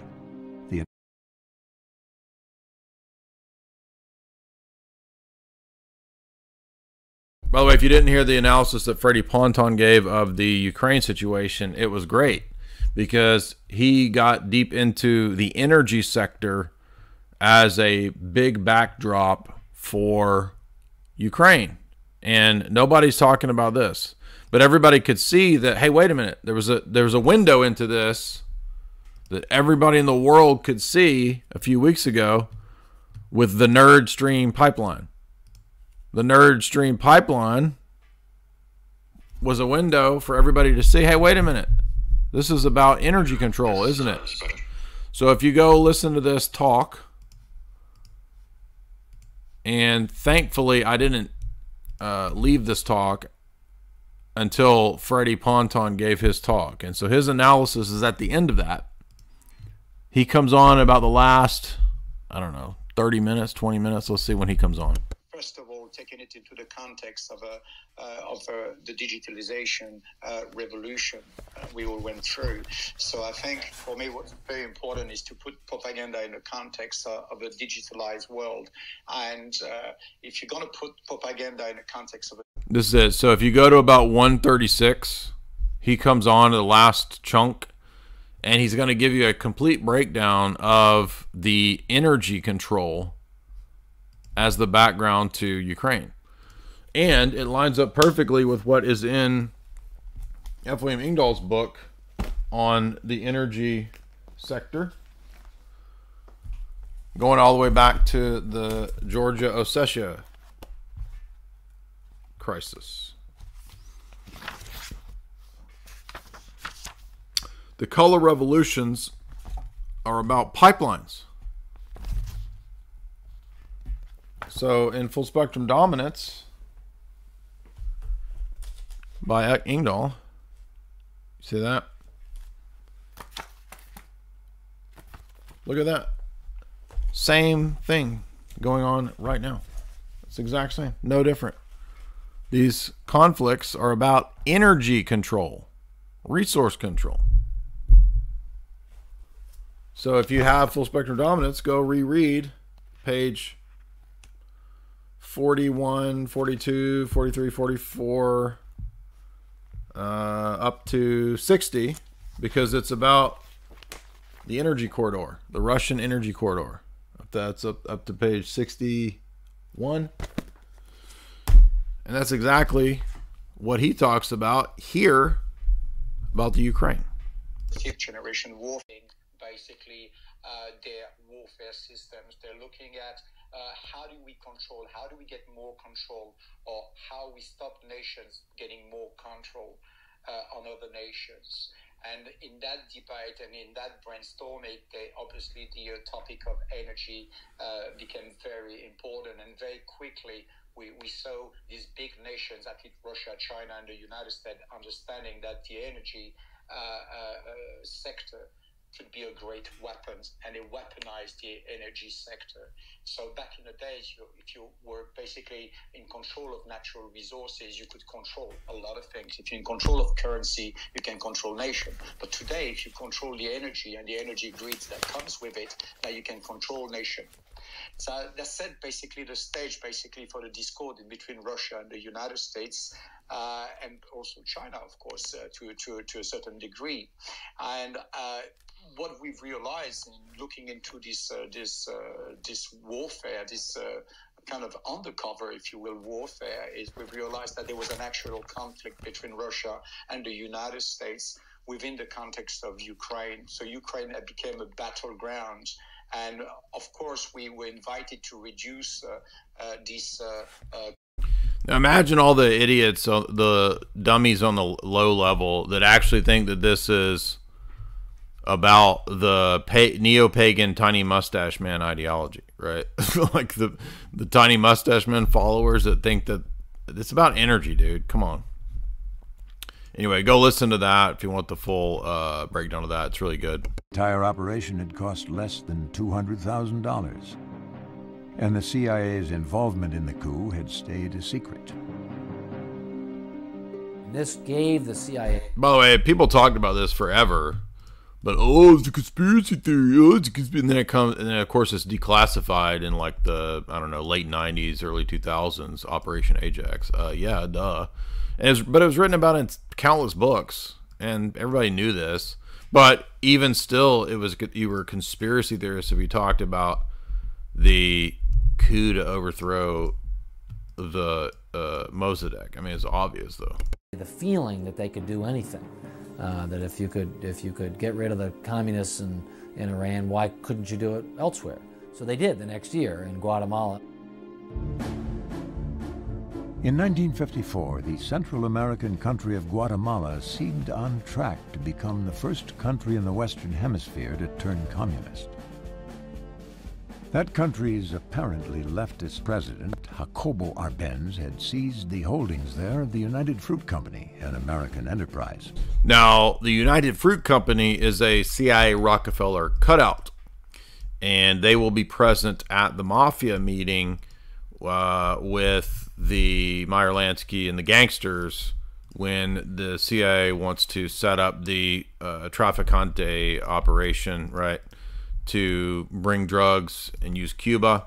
And this leads to the revolution, which throws the gangsters out, and this makes the gangsters mad at Castro, and that will actually be in this documentary.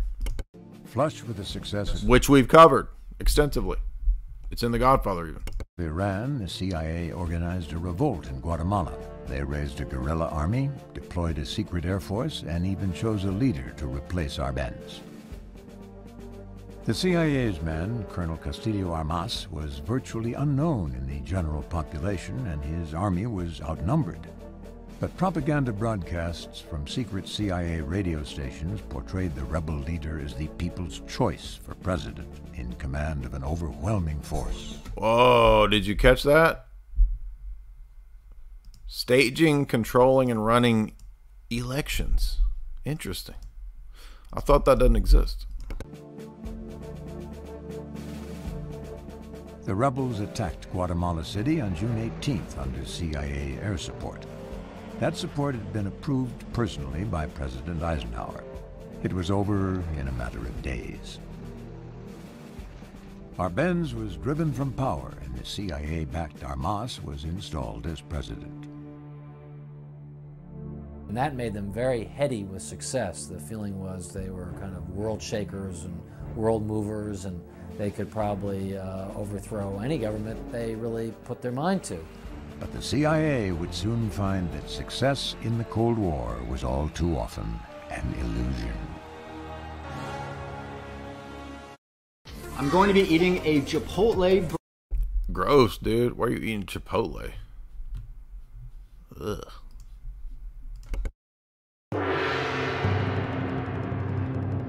In June of 1950, civil war split Korea in two.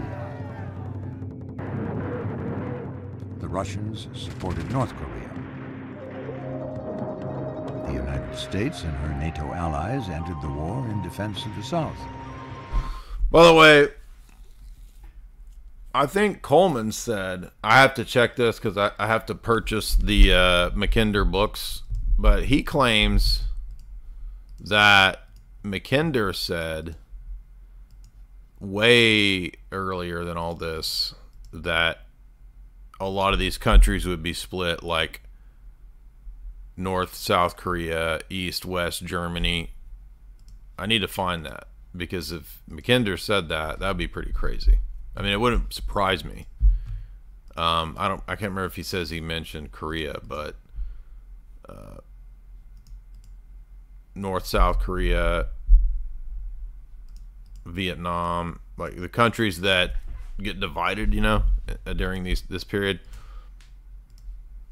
I mean, it sounds like typical like British imperial divide and conquer strategy, which is just old imperial divide and conquer strategy back to Caesar, right? I will link all you guys the documentary when we're done here, right? But I wouldn't be surprised if that wasn't just copied and pasted out of the old Royal Society Mackinder strategy. During the course of this conflict, the United States became alarmed as captured American servicemen were displayed in show trials. Now, this is where things get interesting, and old Charlton Heston takes us in a direction I didn't expect. But then again, I'm not surprised, because guess who Charlton Heston was friends with? Dr. Louis Jolyon West. Now, I'm not saying that that makes Charlton Heston a bad guy, because ironically, Charlton Heston was one of those last era of Hollywood people, kind of like a Clint Eastwood kind of era person. I mean, I know he's before Clint Eastwood, but where, you know, Charlton Heston was a big, you know, gun rights supporter, and kind of like, you know, somewhat Red Pill Chad based era, kind of still. But you know, Charlton Heston probably fell for and believed a lot of the propaganda, as everybody of that time period did. Doesn't mean the Soviets are good. I'm just saying that You know, he might have thought, oh, you know, I'm going to befriend these people because, you know, we're fighting the good fight of the Cold War and we don't want to be commies. But then it turns out like, oh, wait a minute, you know, the Fortune 100, they're equal to or worse than the commies, right? When it comes to the Soviets, I should say, because it's all basically corporate communism that runs everything now, right? I mean, Stalin wasn't cutting everybody's kids' pee-pees off. Okay, that's more of like a Bolshevik idea. And Tavistock is, you know, behind all that. So the Malthusians appear to be a little worse than the Stalinists. And the Stalinists were terrible. They're a nightmare. But it looks to me like the corporate Malthusians are even worse, if you can even imagine that. Again, just think of my analogy that I gave to, like, who's worse, Klaus and Gil Bates, or the Stasi guy in Lives of Others?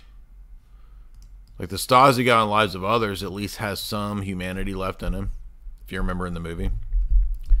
But I don't detect anything in these Malthusian people at all. I mean, these people are like straight up, you know, goblins. They were shocked further when these servicemen denounced their own country for crimes and aggression against the Korean people.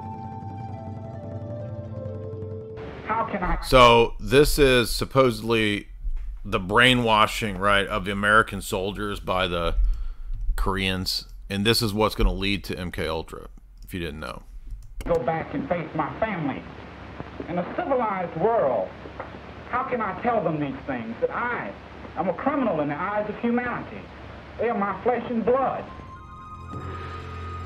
The CIA suspected the communists were using drugs to brainwash prisoners. In an effort to find out what drugs the enemy was using and develop some means of countering their effects, the CIA began a series of top-secret projects that would ultimately be known as MK Ultra.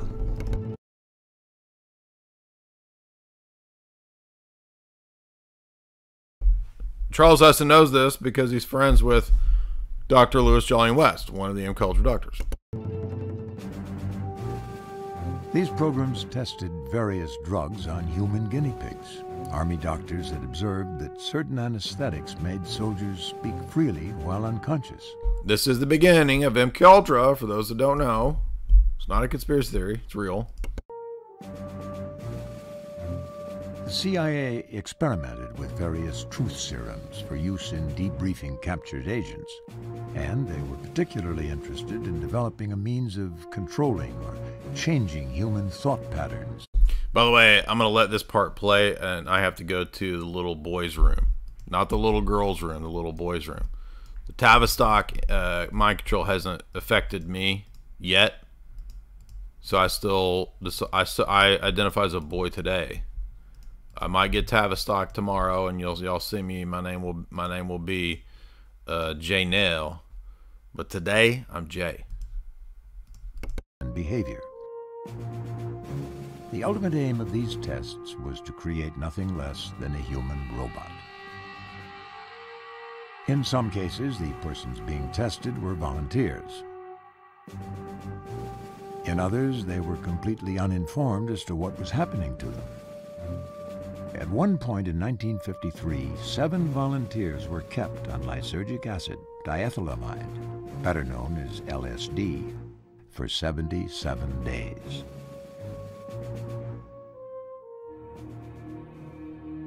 Following another LSD experiment that November, Frank Olson, an Army scientist who had volunteered to be a guinea pig, became severely depressed and committed suicide by hurling himself through a 10th-story hotel window.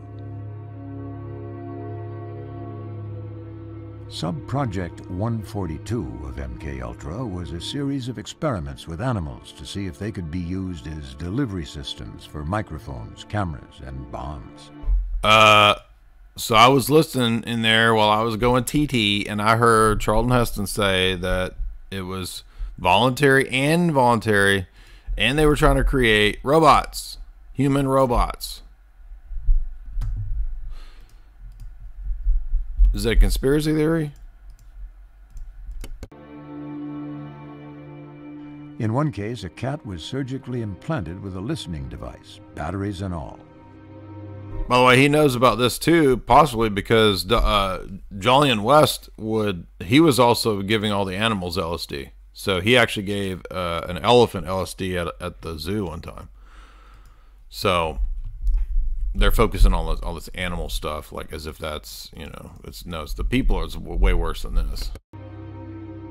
In his tail was an antenna for transmitting back to his handlers. The CIA scientists took their eavesdropping cat to a park for a test run, but before they even got started... Now they're just throwing in ridiculous stuff, like to, you know, make this like as if this is a big deal, like putting a listening device on the tail of a cat. Give me a break.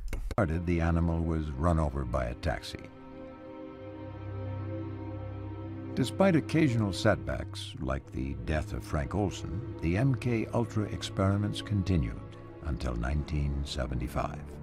Can you believe that this is a mainline documentary with Charlton Heston basically just telling you everything? This is just like everything in this documentary. If you pay attention, it's like, hey, wait a minute. Okay, that's this, and this connects to this. And if you know a little bit about this documentary is pretty much admitting everything. I mean, isn't that wild? And it's exactly as this is more revelatory than the other one we watched, right? The one from a couple nights ago about British, the SOE, Special Operations Executive. I mean, everything you guys hear me saying is true. I just go in a lot more detail than these normie documentaries, but I just can't believe even. It's like, how does anybody think that what I talk about is a conspiracy theory when normie documentaries are basically telling you everything I say on a very simplistic, watered-down level?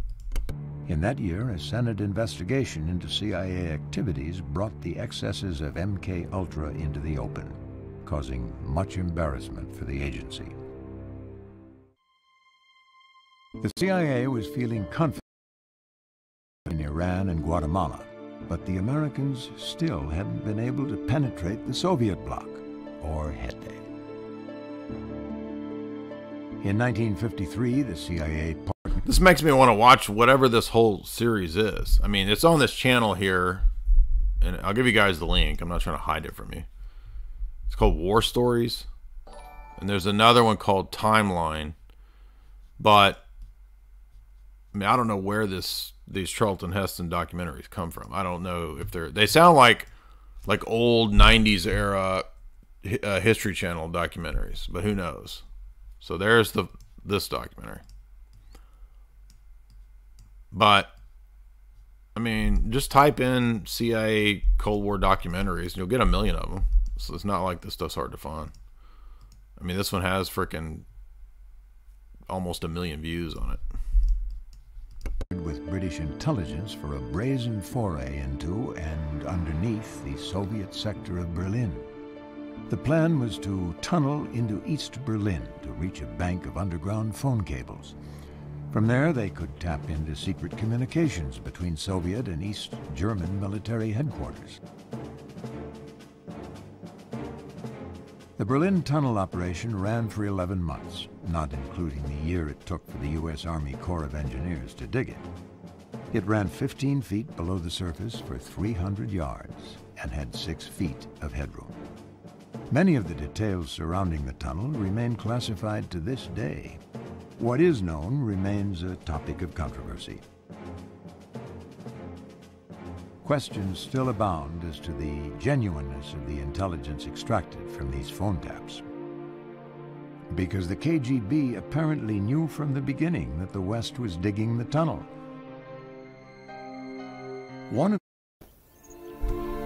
Is this where we get Oleg? Or is it this Philby? I can't remember. One of the tunnel planners, a British MI6 operative named George Blake, was in fact a KGB spy. Oh, okay, this is another one of those co-opted It was not British until spies. 1961 when Blake was betrayed by a defector and arrested that the CIA Yeah, this is learned it. the truth. The KGB had known about the tunnel all along before the first shovelful of dirt was turned. Why did the KGB wait a full year before alerting the Soviet military that their phones were being tapped? In the years following Blake's arrest, interviews with Soviet defectors revealed that the KGB, in order to protect Blake from discovery, deliberately failed to inform the Soviet military of the tunnel's existence and the fact that the CIA was listening to their phone conversations. George Blake's safety was that important to them. And having an agent at the heart of British intelligence at the time was regarded by them as priceless. And all I can say... Again, this just reminds me of Spy Who Came In From the Cold. So if you've not watched that movie, I recommend it. And also watch my live stream that we did covering that, because this is basically the same time frame. And the movie doesn't have a tunnel, but it's basically this kind of stuff. Is that it took a very strong KGB influence to be willing to forget the Soviet military. So I imagine that most of that stuff is valid today, just as it was valid then. The CIA had tried with uncertain success to penetrate Soviet security from 15 feet below. Their next attempt to spy on the Russians would take them more than a mile into the sky.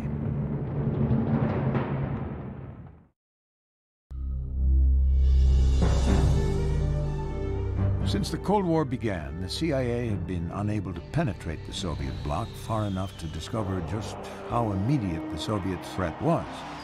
Then, in 1954, President Eisenhower approved a top-secret plan to develop an airplane capable of flying across the Soviet Union, north to south, without refueling.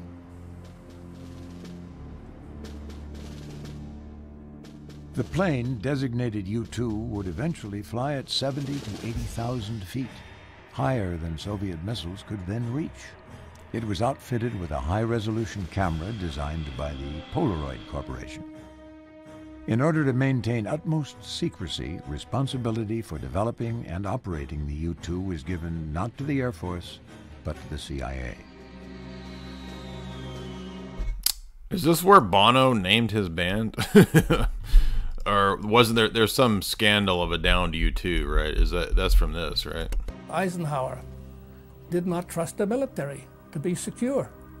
And it's hard to imagine, but he's the guy who picked CIA to be in charge of the U-2, the SR-71, and the Corona satellite.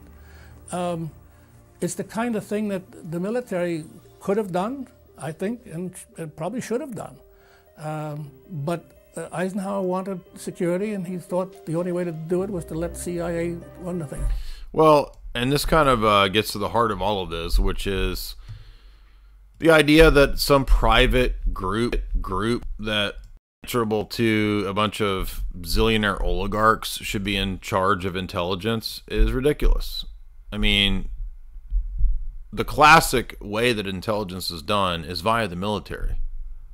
So the very idea that the private deep state, just like the private Federal Reserve Bank, is the privatization control of the entire country. And no, that doesn't make me a communist. It's just common sense that if zillionaires run all this stuff, it's going to be the tool of the zillionaires to screw everybody. And that's exactly what it is. And that's who runs our country, and that's who runs the world now, almost. So it's not that we have some sort of idealistic, silly idea on my side of things, like, oh, so you think that none of this should even exist, and that's just unrealistic. No, it just doesn't make sense that all of this is run by some private, unaccountable, above law group that answers only to zillionaire oligarchs. That's just crazy. And it's just like, obviously breeds ridiculous level corruption. But it's the model of the roundtable groups and the steering committees of the British Empire, which is not really the British Empire. It's run by the Rhodes, Milner, right, Society of the Elect model. That's the model that is set up here. Do you understand? That's how the world really works.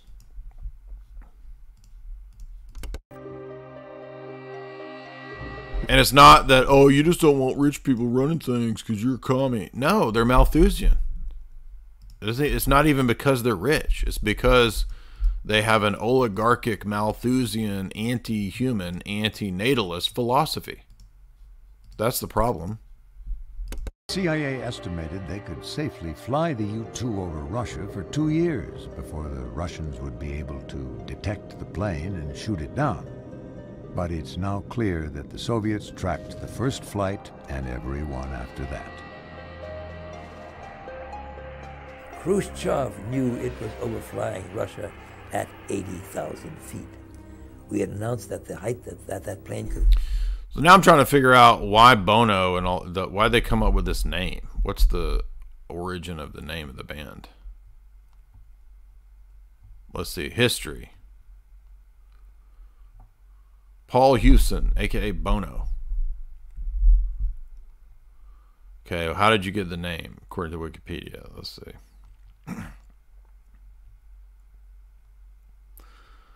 In 1977, when they started up, they changed their name to The Hype. In March of 1978, they changed their name to U2 because of the ambiguity of the interpretations, and because it was the name that they disliked the least. The same month, the U2 as a 4-piece won a talent contest. So apparently no real reason, according to, I'm just curious, no real reason according to Wikipedia, but maybe there's some rock and roll nerds that can tell me exactly why. Fly was 65,000 feet. It was flying at 80,000 feet because Khrushchev's most powerful missile would only go to 65,000 feet. So here was this plane flying overhead, his missiles unable to reach it, and he was furious, fit to be tied. The U-2 flights gave the CIA the comprehensive look inside the Soviet Union they'd wanted for 10 years. In approximately 24 flights over a 2-year period, the U-2 pinpointed Soviet air bases, allowing the U.S. Air Force not only to count bombers and missiles, but to specifically target these sites. This was where my uncle came into play. My uncle did this. Now, he didn't fly U-2s, so I'm a little confused about the storyline of this, because he flew, as I understand, in planes that were marked as something else. Like they were marked as like passenger or cargo or something. But they were Air Force planes that were flying out of Turkey, and they were spying on, they were listening for Soviet communications. And my uncle actually heard and translated the first Soviet ICBM launch. So this actually made him have kind of a name in the Air Force apparatus. Let's see when that was.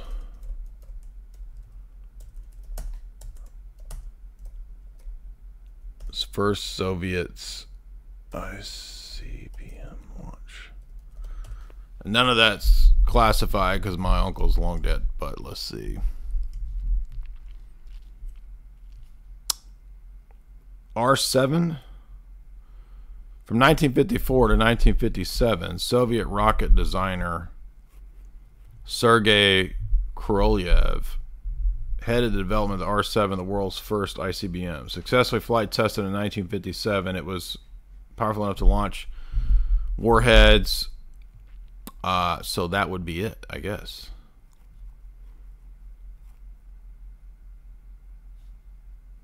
The R7.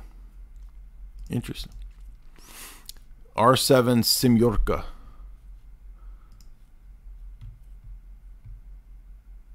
Officially, the GRAU Index 8K71 is a Soviet missile developed in the Cold War.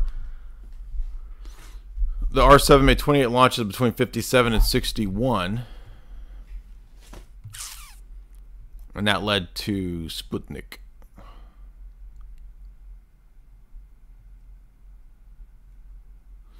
Design work began at Kaliningrad in Moscow. I'm trying to see where it was first launched from.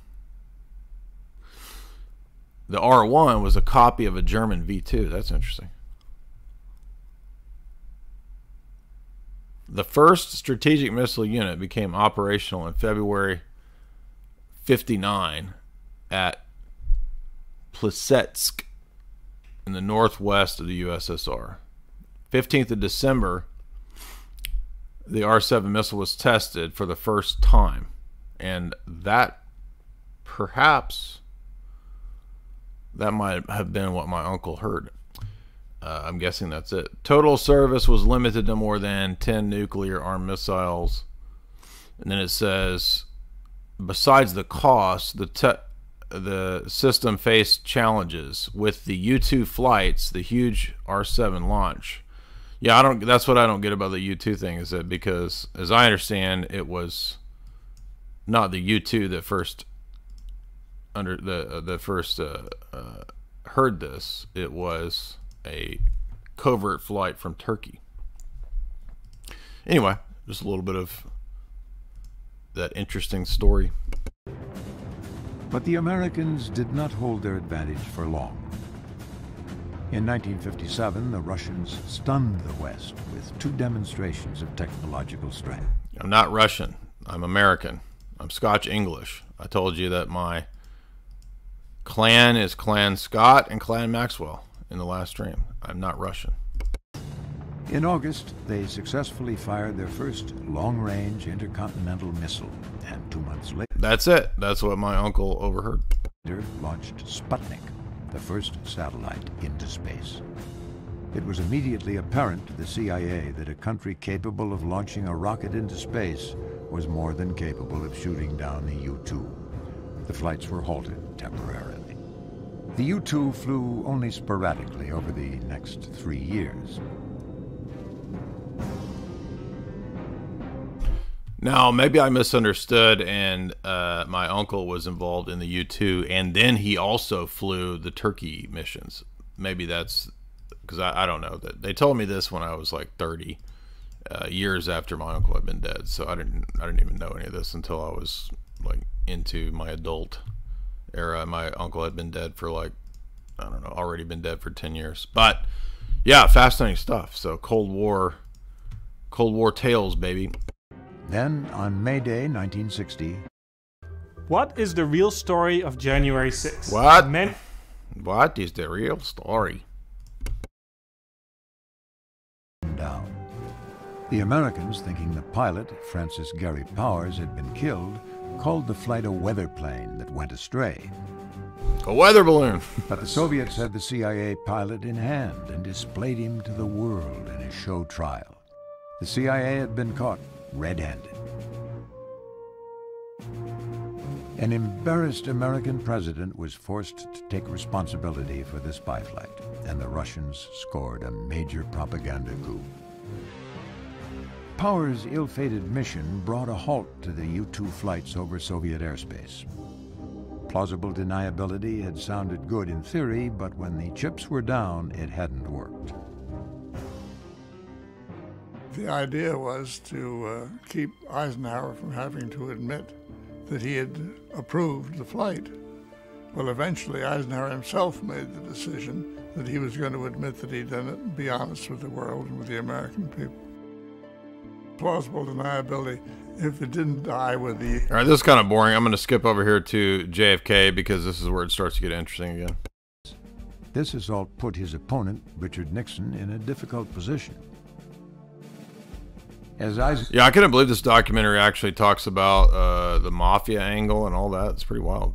But, I mean, they just talk about the silly stuff with Castro, that they wanted to have an exploding conch and exploding cigars, which is all ridiculous to me. But they do talk about the recruiting of the Cuban exiles and the deal that the CIA wanted to make with the mafia. Now, he's not talking about JFK, but wait a minute. So if the CIA is admittedly making a deal with the mafia, Contra Castro, well, that suggests other deals, doesn't it? Of course. Powers vice president, Nixon was privy to CIA reports which proved there was no missile gap. Oh, wait a minute. So the missile gap thing was made up and fake. Yeah, exactly. In fact, Russia was having difficulties with her intercontinental missile Told you, exactly. system. But this information was top secret, and Nixon couldn't use it to rebut Kennedy's attacks. So it was exaggerated because they wanted that Cold War nonsense. Another Kennedy campaign promise called for assisting the Cuban patriots who wanted to overthrow Cuban Premier Fidel Castro, an avowed communist with strong Soviet ties. Here again, Nixon was unable to divulge another top secret, that the Republican incumbents were already planning a CIA-backed invasion of Cuba by a force of exiles. Kennedy won the election, but both of these issues would soon come back to haunt him. The CIA had begun training a lot of Cuban exiles in Central America. The theory that they would go back to Cuba and overthrow Castro. And Kennedy inherited this expedition. It's not something he would have initiated himself, but he was, in a sense, trapped by it. On April 16, 1961, less than 3 months after Kennedy took office, a brigade of CIA-backed Cuban exiles prepared to invade Cuba. The plan called for a military-style landing at the Bay of Pigs. But when preliminary bombings raised an outcry in the United Nations, U.S. Ambassador Adlai Stevenson demanded the attack be canceled. That hesitation would prove fatal. Adlai Stevenson just really wrecked it by saying, you know, I'm here at the United Nations giving out this information on my word, and you're doing something else. Makes me look like a liar. We're going to have to change things so you don't fly that second flight of airplanes. So President Kennedy stood down our second flight of airplanes. There wasn't time to call off the landings, but Kennedy canceled the air support. Now, I'm a little skeptical of all of this mainline story of Bay of Pigs and Castro. For one, I read a book about it that's really interesting that I'll talk about here in a second, which has a contrary thesis than the normie theories. But these stories of exploding cigars and exploding conch, which even this normie documentary is going to admit is ridiculous. To me, it's like, no, I just don't believe that, you know, Castro is this real threat, you know, right off the coast of, you know, Florida. And there's a freaking military base on Cuba. I mean, who believes this? Like, it's just like North Korea, right? If they were real threats, they could at any time be dispensed with easily. And so I think, and you're going to notice there's even a couple places in this normie documentary where they admit that something about this doesn't even make sense. It's ridiculous. And that's why I kind of like the thesis of Servando Gonzalez in Psychological Warfare in the New World Order, where he argues that Castro seems to be more of a figure that the establishment has no problem allowing to exist and allowing to be there. Because these sort of controlled dictator figures like Kim Jong and Castro, like, they provide the justification for a lot of things in these regions, particularly U.S. bases, U.S. policing. So, you know, it's kind of the same idea of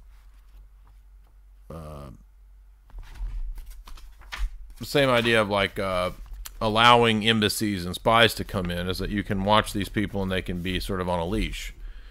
And as many people have pointed out, Castro did all kinds of things that didn't make sense for communists. Like when he worked for the banks in Angola and he guarded the oil fields of Angola for the Rockefellers. Why is he doing that?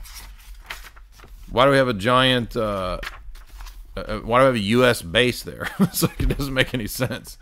But we're supposed to believe that, oh no, these are, you know, terrifying dictators that could at any moment, you know, nuke Florida. They're gonna launch nukes. You know, it's just, it just seems ridiculous to me.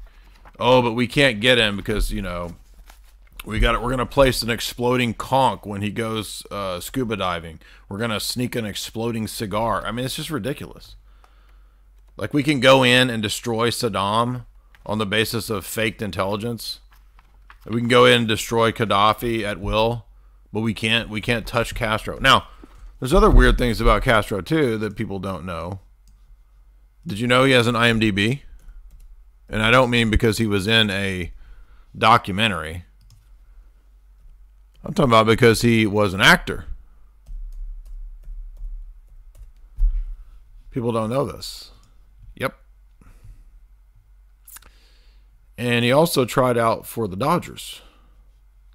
So Fidel is in 3 movies in the 50s. He's in Easy to Wed. So he wanted to be an actor. He was getting work in these movies as extras. He's in 3 movies. And then he becomes a dictator. Interesting. And you'll find him hanging out with quite a few Hollywood people.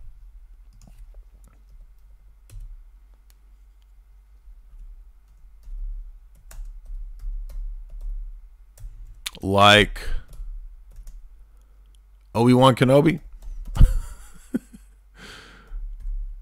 Now, this is just my theory. Well, actually, it's not my theory. It's this Servando Gonzalez's theory.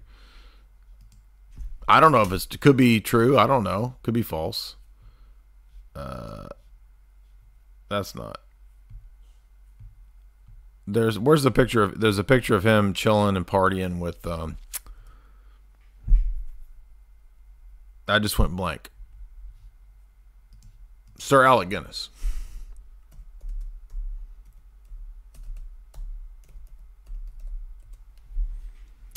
What do you know? We're down there just partying. Oh, we're dangerous dictators liable to nuke the West. But we're partying with Sir Alec Guinness, who, by the way, is what? Knight of the British Empire? Whoa, he's a commie. They're commies. Yeah, but do you not understand that the British Empire has always loved socialists? And they've always been close. So, like, Arthur Koestler was a Hungarian Marxist who became an Order of the British Empire. And is still, that was always a Fabian socialist Marxist.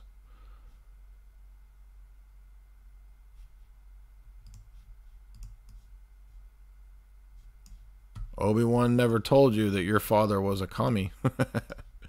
Anyway, so basically, Servando Gonzalez's thesis is that Castro is a CFR tolerated communist, and that he's there for a reason. So, interesting theory. Now, others have argued that Che, and I'm not pro Che Guevara, but people have argued that no, Che actually was a real communist. So Che actually, I think he ended up getting killed. But Castro, I mean, he was trying out for the Dodgers, dude. Did you know that? Did you know he tried out for the Dodgers?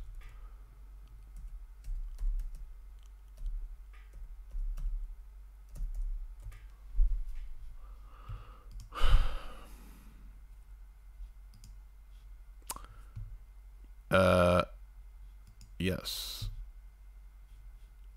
Now, I don't... Yeah, I told you. See that? Did you know Fidel Castro... It says that he almost pitched for the major leagues. Well, he did try out for the Dodgers. Anyway. But, and if that sounds weird to anybody, well, you know a bunch of baseball players have been spies too. Did you not know that? Football. Do you know that sports players are recruited into being spies too? Did you know they made a whole freaking movie with Paul Rudd about Mo Berg? Because Mo Berg was in the OSS, and there's a whole movie about it with Paul Rudd. So, again, please don't display your ignorance to me if you don't know these things. Go learn these things. That's what we're here to do. Anyway, let's get back to... We'll never get out of here if we don't finish this. We got to get to the mafia part. That's the best part. By this time, Castro's army was ready and waiting.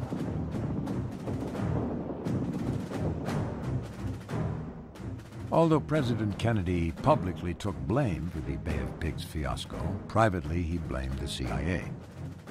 Both Director of Central Intelligence Allen Dulles and his covert chief Richard Bissell, the man behind the U-2 and Corona successes, were forced to resign.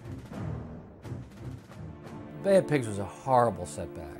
They lost their director, they lost their head of dirty tricks. The President of the United States quietly vowed to break the CIA into 1,000 pieces. They lost their... By the way, keep in mind, and I'm not saying this proves that this was all baloney, but remember that sometimes the greatest intelligence failures are by design, aka the Big 9 event. So just because something is in the normie narrative spun and the stories that this was an immense intelligence failure. Now we need 50 times the intelligence funding to make up for the failure. You see how that works? Right. So sometimes these gigantic intelligence failures are precisely on purpose. Sort of prime position as the president's action arm. It was the end of sort of high opera covert action, but it was not the end of covert action by any means. Wait a minute. High opera? Interesting choice of words. Right. Stagecraft. By the way, Northwoods, which is about Cuba, and everybody points to Operation Northwoods because it's a predecessor to the Big 9 event, which is a real declassified document. Northwoods actually talks about using a lot of stagecraft. That is the humiliation. If you don't know that, you need to learn that. The Cuban invasion had been for the new president, the failure at the Bay of Pigs only served to intensify ongoing American efforts to depose Fidel Castro. Now Kennedy wanted him as badly as the CIA did. Yeah, but see, I mean, again, I kind of see this like, you know, tolerated and you know, on a leash type villains, right? And a lot of these figures are that way. Again, think of Saddam. Saddam is trained by the CIA, put in and aided by the CIA. The Ba'athist Party was originally propped up and aided by the CIA. Miles Copeland talks about it. And then the CIA decided on a different policy, not pan-Arabism and Arab nationalism, but rather the Mujahideen model of the British Empire. So Saddam, who is an ally in the 80s, you can remember the pictures of him chilling and hanging out with Rumsfeld, shaking hands. Then he becomes the terrible dictator when they decide they want a war with Iraq.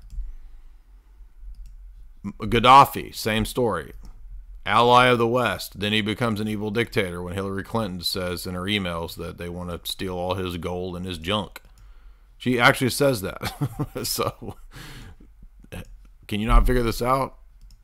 It's just amazing to me that, like, how can you be so dumb as to support Hillary when her freaking emails and her Brookings Institute papers talk about destroying countries and stealing the loot? It's like, how can you? It's public. How do you not know this? Who else? Oh, Mujahideen. Oh, they're the bad guys now, but they were the freedom fighters in the 80s. So do you see how this works? Villains on a leash, or villains there. It's 1984. Emmanuel Goldstein. Cuban Premier Fidel Castro had come to power in 1959 and immediately made an enemy of the United States by first seizing American property and then dispatching teams of guerrillas to invade other Latin. And I'm not saying that these people are good guys, so don't misunderstand. So you have to understand that when we have allies who are these dictators and these weirdos, and they're real weirdos and dictators and crazy people. They're real tyrants. You know, they're real petty dictator type people. So it doesn't mean they're not, you know, corrupt and despicable people. But they're corrupt and despicable people that are used as allies, and then they're thrown away when they pass their expiration date, like expired milk. You see, that's what I'm saying. So people never, they always twist what you say. Oh, you're saying that they're not bad people. I did not say that. They're totally corrupt people. Of course they're bad people. What are you talking about? American countries. He'd been in power less than a year when the CIA began considering plans to eliminate him. Since the So, in other words, if Castro is a pseudo-tolerated villain, that's a decision made at a much higher level than even people at the CIA or people in the government. Okay, that's a decision made at the CFR Bilderberg level, right? That's what I'm saying. And that's the thesis of Servando Gonzalez on Castro. The CIA did not wish to be directly involved in an assassination plot. And if you think that sounds strange, then think about Mao. Who trains Mao's guerrillas? Bill Donovan, the OSS. So Mao is an allied with the OSS. Do you understand that? But wait a minute, I don't understand. I thought Mao was back. Well, David Rockefeller loved Mao. He wrote New York Times editorials praising him.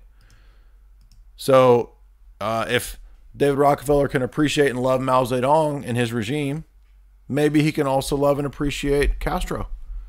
And the cold warriors of the CIA who might actually not know that or actually believe in the narratives, we got to get that Castro, he's a tyrant, he's going to nuke us. See how that works? That's how it works. It's like that. These attempts involved third parties. Some potential operatives were recruited from South Florida's large population of anti-Castro Cuban exiles. Tony Montana, right? So this is where we get Tony Montana. Literally, if you watch Oliver Stone's Scarface, the very beginning of the movie, you got to watch the director's cut, because the director's cut actually has all of this. When Tony gets here in the boats, he's trying to get away from Castro people because he can't stand Castro, and he's worried about Castro people in the refugee camps coming after him. Remember that? But the exiles were infiltrated by members of Castro's secret police. Exactly. Trained by That's at the beginning of Scarface. Intelligence officers from the Soviet bloc. Plots against Castro were compromised before they left the United States. Mongoose, the CIA codename for the government-wide operation to overthrow Castro, came under the personal direction of Attorney General Robert F. Kennedy. Now, this is where it gets a little silly, right? So Operation Mongoose is these ridiculous plots to kill Castro, which are just cartoonish. I mean, they sound, oh, we're gonna blow him up with a cigar. We're going to put a conch shell out that he'll pick up. What? Right? I mean, and listen to the guy explain it, and even he thinks it's ridiculous. Richard Helms, the CIA's new deputy director for plans, found himself under intense pressure from the White House. Both President Kennedy and Robert Kennedy were obviously very upset by the Bay of Pigs failure. And I haven't any doubt that they decided that they were going to do everything they possibly could to get even with Castro. Bobby Kennedy pushed very hard, there wasn't any doubt about it, just as hard as he could. But there were limits to how fast one could do this kind of thing. Some of the more imaginative plans to kill Castro bordered on the ludicrous. Yeah, exactly. If Charlton Heston is telling you that it's ludicrous. They tried to put poisons on a cigar to give Castro so he would smoke a cigar that would kill him. They wanted to plant an exploding seashell off the coast of Cuba in the hopes that Castro, as a skin diver, would pick it up. Why they thought Castro would pick up that particular shell was never clear. And there's another one that mentions this. There's another one that mentions exploding cigar too. By the way, this doesn't mention Northwoods, which is interesting because this documentary was probably made before Northwoods was declassified. Because I think, isn't it Bamford that first mentions the declassification of Northwoods?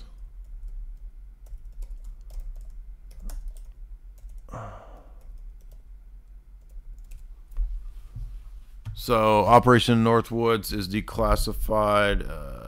When is that declassified?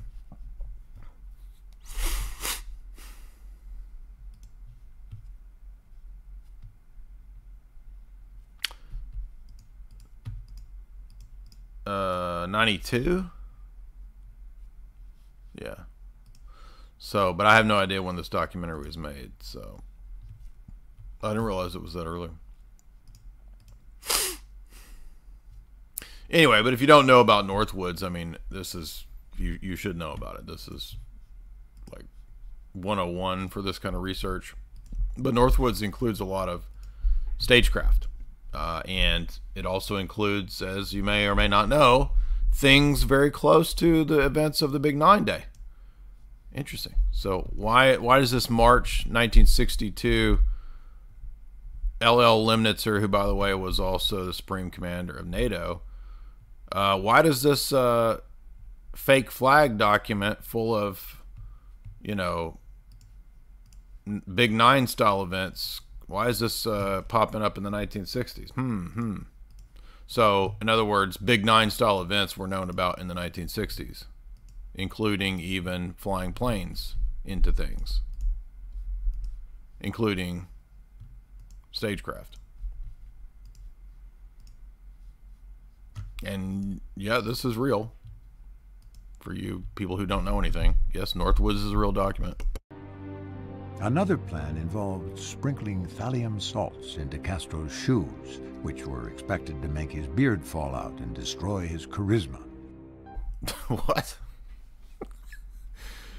Sprinkled thallium salts into his shoes to make his beard fall out to lose his charisma.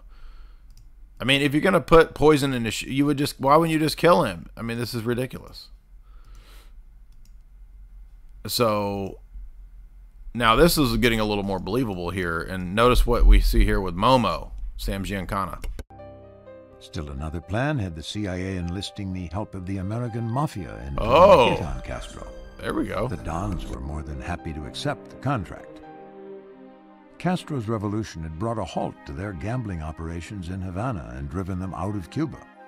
But getting to Castro would prove difficult, at least. Yeah, so maybe the CIA also reached out to the mob for other hits.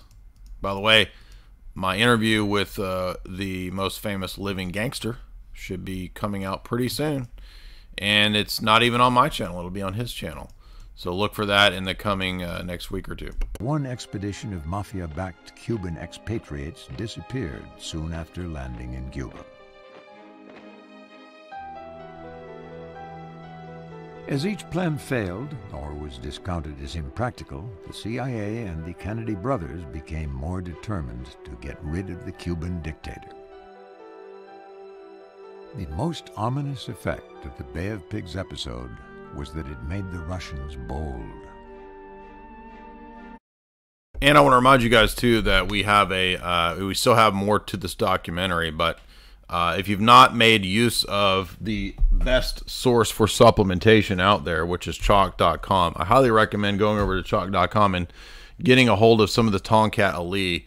Tonkat Ali is proven in peer-reviewed research to boost testosterone. I take Tonkat on a regular basis, so I highly recommend you head on over there and get your own Tonkat, and also use the promo code J50, that's JAY50, JAY50, to get 50% off. And you're going to want to have it coming on a monthly basis. In fact, Chalk has it set up to where you can have a recurring subscription. That's an even better discount. Use the promo code J53LIFE, that's J53LIFE, 53% off, and you will get Chalk coming to you on a regular basis. Now, they don't just have testosterone boosting stuff like Tonkat Ali. They also have Irish Moss, which is great for mineral deficiency. So ladies, if you have hormone mineral issues, you can supplement with the Irish Moss. There's also 7 Wonders. So we're talking about like some of the best mushrooms available, non-drug mushrooms, but mineral-rich mushrooms. That's what 7 Wonders is great for. There's Action 2.0, which is great for boosting your energy levels. They also have stacks for men and for women. So you can, if you want to experiment, go ahead and just pick a stack for men, pick a stack for women, and test out what they send you. And I think you're going to be happy with those products. We've been using Chalk now for going on 1.5 years, almost 2 years. So we love Chalk.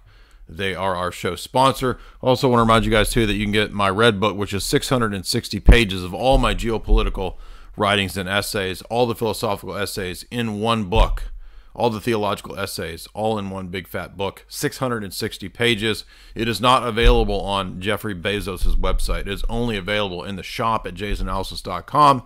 And yes, every copy of my book is signed. So everybody always asks, will I get signed copies? Anything you buy from the website is signed. Period. Esoteric Hollywood, still available. 1 and 2. Meta-narratives, still available. Always available.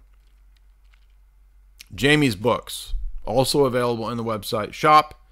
And there's some other courses that are standalone courses. If you don't want to subscribe to the website, you don't want that recurring subscription, you just want a one-time purchase of the philosophy of Plato, one-time purchase of the philosophy, or excuse me, of the Triune Hope series, you can still get that on the cheap in the shop at the website.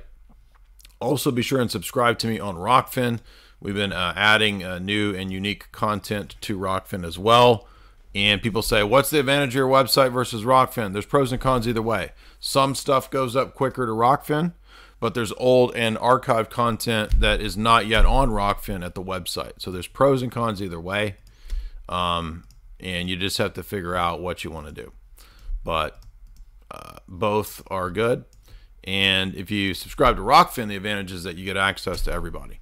So I'm not just talking about the free content. There's a ton of free content on Rockfin, not just from me, but also from a lot of great creators like Richard Grove, like Sam Tripoli, like Jason Burmess. But you can also subscribe to Rockfin paid content, and you get access to everybody's paid content. So it's a really unique kind of genius model over at Rockfin, and we're big fans of them. They're big supporters as well. So be sure and sign up on rockfin.com. And but if you do sign up on Rockfin, be sure and subscribe to Grand Theft World.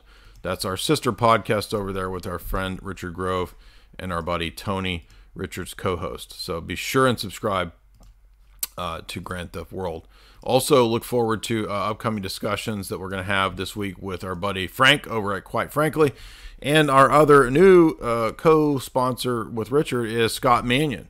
So if you've not checked out Scott's channel, I've been enjoying him and his content. It's new stuff.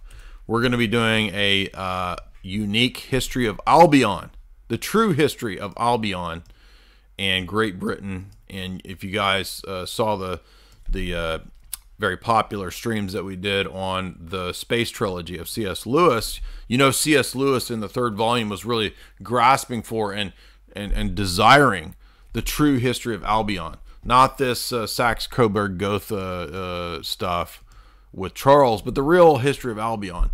And that's what the novel's about. And we see the figure of Merlin in the novel as symbolic of that. And so, you know, Scott is really into true British Anglo history. And that's really cool. That's something that needs to be recovered. Not this, you know, Romanian, nothing against Romanians, but we don't want this Romanian Saxe-Coburg-Gotha stuff. We want the true history of Albion, and you can check out Scott. We'll be doing that now. We haven't done that yet. He and I are going to do that, but he's really into the reinterpretation of Anglo-Saxon history, and he's done some high-level interviews with our buddies like Paul Joseph Watson. He's done interview with me. He's done an interview with Jonathan Pajot. So there's some really, he's had Count Dankula on. So some really high tier content over there with our buddy Scott Mannion. And I put his links into the show description. So subscribe to him, subscribe to Richard. You know, we really do have like the best high tier content co-creators out there. That's Scott's channel is right there. If you're looking, oh, I got to put it up on the screen, excuse me. If you're looking for this kind of content, head on over there to Scott's channel, and be sure and head on over to Rockfin, Grand Theft Auto, Richard Grove, and also be sure and get your tickets to our live event in LA. So I don't know what are people not interested in live events? Are you all scared of Koof? What the heck? That's all a bunch of dead and gone, baby. Koof dead and gone. So your fears should be dead and gone. That means it's time to go out to live events And you shouldn't have been afraid anyway. Well, go ahead and get your tickets, because if you've ever seen Jamie Kennedy, if you've ever seen Randy Meeks, you ever seen Scream? Well, he's going to be doing stand-up at our live event. He's the headliner. Be sure and get your tickets right there to our live event. And good news, too.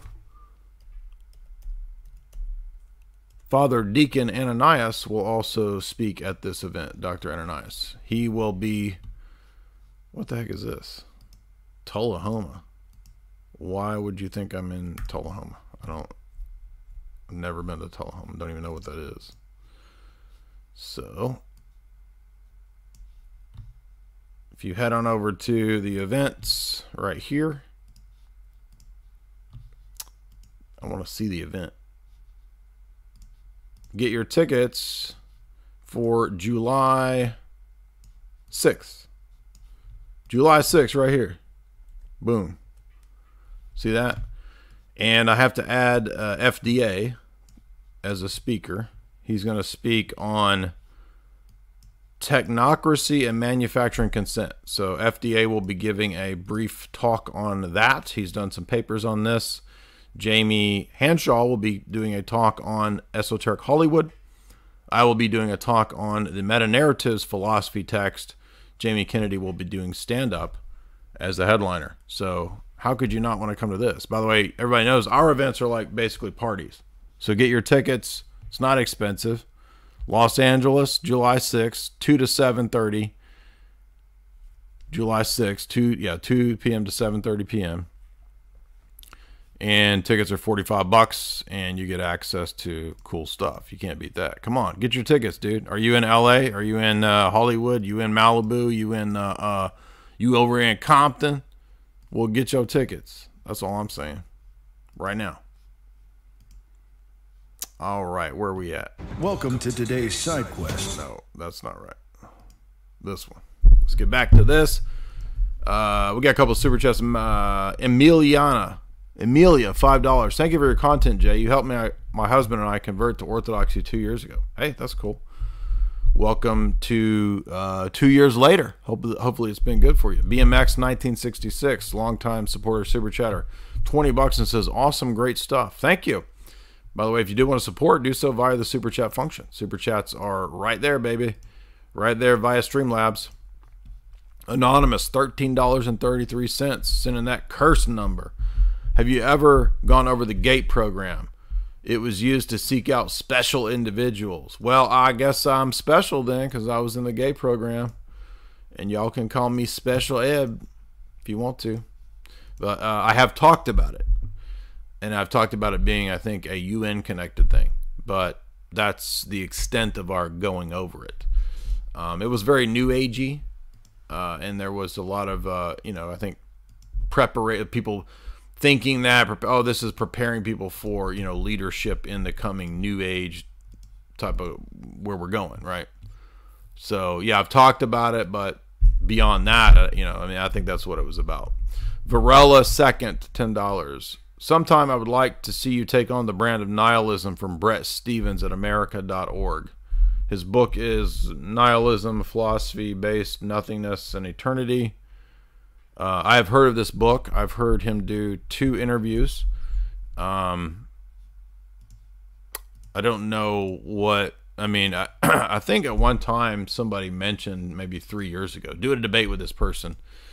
I don't think I ever reached out specifically to him. I might have messaged him on Twitter. I don't remember. Maybe I didn't.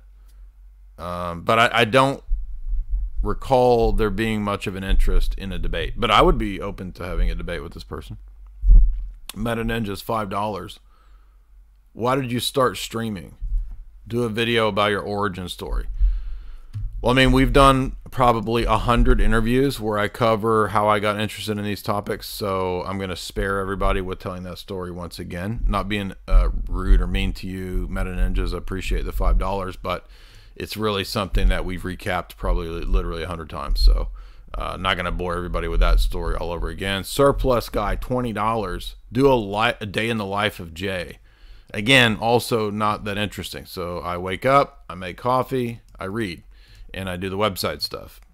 That's a lot of the days. So I wish I could tell you that it was some exciting thing, but it's kind of boring. I can't understand how you do the reading and study and the videos in a 24-hour day. I mean, if it's your job and your income, I mean, if you're your own boss, then you pretty much do this all day long, every day. So that's how it works. But thank you for that. Insane Australian Dingo. Marriage and partners in heaven and the new earth. I think you will know and everybody will remember who their marital partners were. Sure. I don't know that everything about marriage functions the same way, particularly procreation and whatnot in the eschaton, but we will still be the same people that we are. Dyer, $10. This is for your grok and peeplies. Yes, exactly. Thank you. Everybody remembers our riffing that we did on Rotor, and that was my third foray into riffing. So I'm trying to, I have a lot of things I like to do. You know what I mean? So we don't just cover geopolitics and philosophy. We cover a lot of things. We do a lot of different types of things, and I really enjoy doing, the comedic stuff. To me, that's the most fun.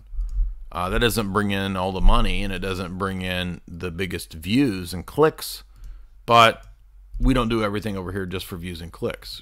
We do things also because we like to do them. We enjoy doing movie breakdowns because we've always done it, and we're not going to stop doing it, even if it doesn't get, a geopolitical stream. The Aldous Huxley stream's got like 25,000 views each, right? We hosted Lord Voldemort, and we covered the Aldous Huxley thing. That got 100,000 views. The Doors of Perception one, not the last one, the one before the last one, like 2 weeks ago.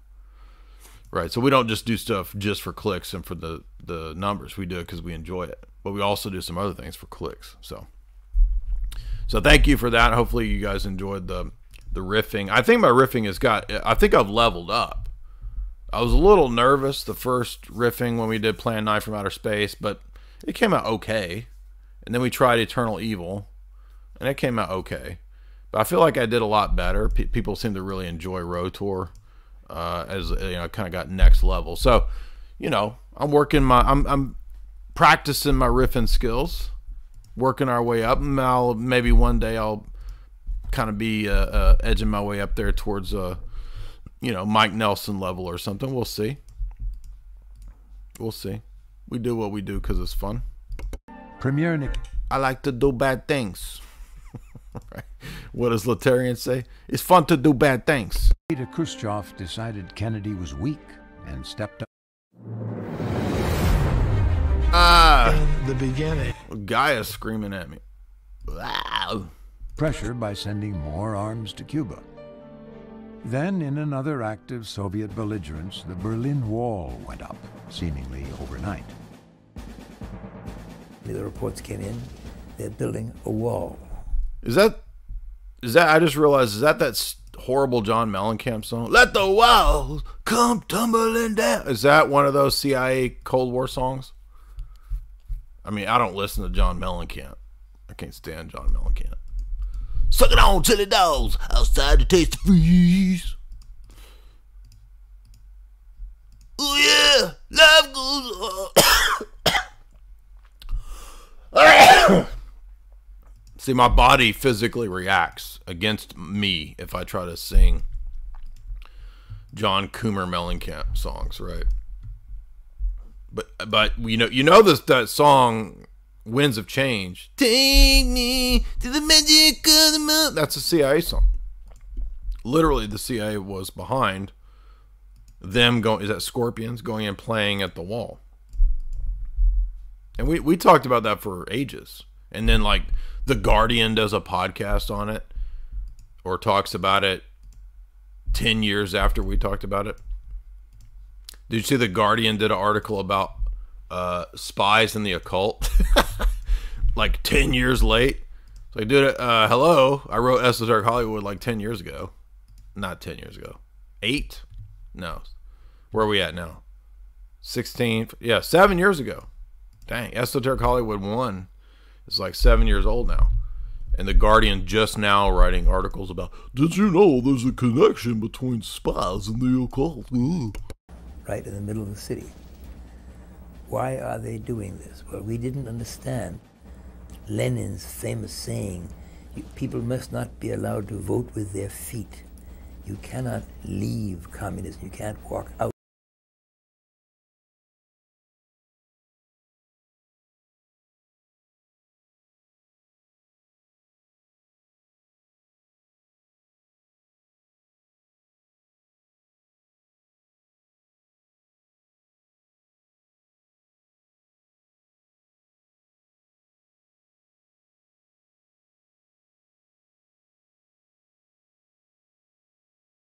October 1962, a CIA spy in Cuba reported something strange going on in the Cuban countryside. By the way, the Oleg Penkovsky stuff is in the Benedict Cucumber Snatch movie, The Courier, which we covered in the live stream. If you want a bigger breakdown of that, go watch my breakdown of The Courier. His report prompted a U-2 flyover of the island. Photographs from this and subsequent flights revealed what the CIA believed were missile sites under construction. CIA analysts checked the photographs against the manual of the Russian SS-4 medium-range missiles Penkovsky had given them. In the manual was a diagram which showed exactly what a completed missile firing position should look like. By comparing the diagram with the U-2 photographs, the CIA was able to determine that it would be several days before the missiles could be ready for firing. This information gave President Kennedy the time he needed to decide his strategy and to confront and face down Khrushchev. Penkovsky's manual may have been the most critical piece of intelligence in the Cold War because it prevented what could have been a catastrophic overreaction by the United States. The CIA's U-2 spy flights, coupled with the information provided by Penkovsky, gave President Kennedy the intelligence he needed to confront the Soviets in the Western Hemisphere and to force their hand. The Soviets dismantled their missile sites and the crisis was over, for the moment. The missile crisis had passed, but Operation Mongoose, the plan for the removal, one way or another, of Premier Fidel Castro, remained the CIA's top priority. The agency, at the urging of Robert Kennedy, continued to shop for assassins. They believed they'd found one in Rolando Cobela, a Cuban major with access to Castro. In the fall of 1963, a high-level CIA staff officer met with Cobela in Paris. Cobela was willing to kill the dictator as part of a coup d'etat. The Cuban asked for sniper's rifles and poisons. He also requested a personal meeting with Robert Kennedy, the president's brother. That request was denied. Another meeting was set for the following month.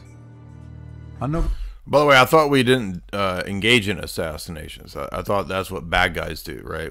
Are we good guys and we're moral and we don't do that? We also don't do SEX entrapment, right? Or do we? Because in the last episode, we saw the British using thoughts to entrap Senator Vandenberg. November 22nd, Cobela met with a CIA case officer who offered him a pen capable of injecting poison, with instructions to stick it into Castro at his first opportunity.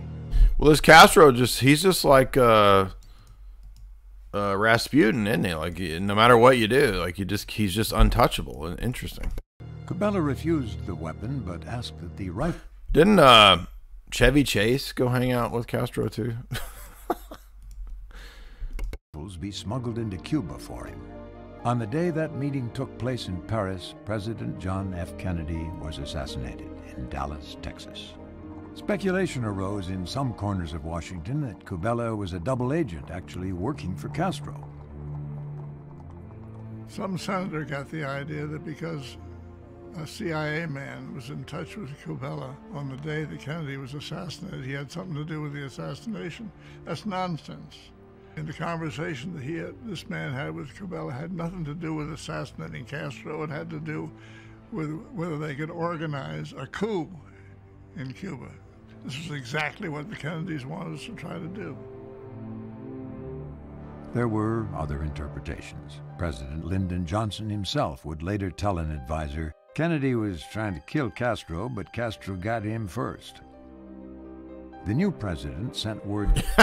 Well, that's odd because LBJ was involved in the removal of JFK, right? The Central Intelligence Agency that there were to be no more... Maybe that's shifting blame away from CIA and Mafia and LBJ? ...attempts on the life of the Cuban leader. The Cuban Missile Crisis was the most dangerous confrontation of the Cold War. Want a lawn that looks like this? Is that Tiger Woods trying to sell me lawn chemicals? Hell no. It would not be the last, but never again would tensions between the superpowers rise to such a boiling point. For 3 more decades, the global chess match plodded on. In the glacial struggle, neither side was willing to commit its most powerful piece. The skirmishes took place... Are we going to get up to Z-Big and the Mujahideen? Looks like it. I'm seeing some Arab headdresses, so let's see. Is Chuck Heston going to tell us all the juicy details about Z-Big? For the most part in the Third World, Vietnam, Central America, South America, the Middle East, Africa, superpowers vied for influence, prestige, and more power. For 28 years, the Berlin Wall stood as a symbol of the political, economic, and philosophical divisions between East and West. Here we go, the fall of the wall. Scorpions, right? I'm not joking about that. Do y'all not know this? Scorpions, CIA, wall, winds of change. Told you. Take me to the magic moment. Yeah, exactly. I gotta catch all y'all up. Nobody knows what's going on. People can't figure out how things work. Here we go. Trying to help you out. Trying to help y'all out. Come on. Catch up. Come on. Catch up now.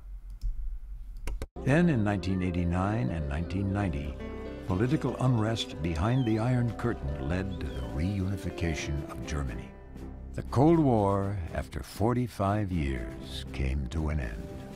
The wall had come tumbling down. Could a winner be declared? We won the Cold War. Let's not hide our heads under a bushel here. We won the Cold War. Communism was rejected. The evidence that this agency has that we won.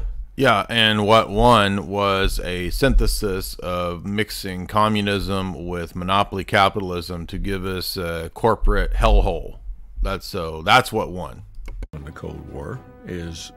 Notice he didn't say what won. He says communism lost. Oh, well, so what won? Oh, Klaus's technocracy, right? Who the CIA put in power. I mean, Klaus was created and put there by the CIA. We have a piece of what I think... Oh, here's our Hollywood consultant, right? Chase Brandon, Milt Bearden, the two Hollywood liaisons for the CIA. Literally.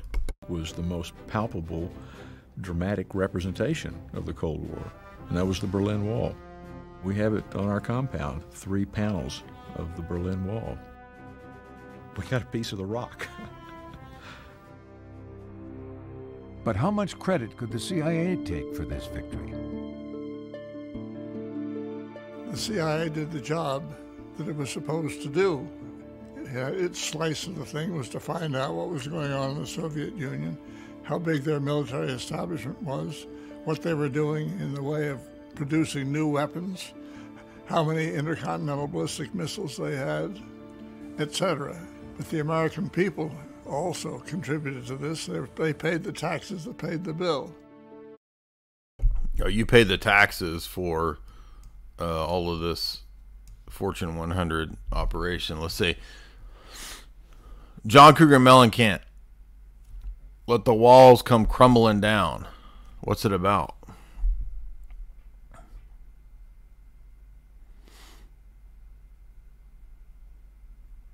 It attempts to answer the question of what to do when success fades. The big-time deal falls through. It touches upon his fame and his cousin losing a job as an electrical engineer. Okay, so there's nothing to do with Cold War. Well, it sure sounds like a wall falling down kind of song, doesn't it? We won the Cold War, in effect, and less because of anything we did than because communism turned out to be a moral disaster, an economic disaster. Yeah, but is Fortune 100 worldview, is that turning out to be a moral and economic success?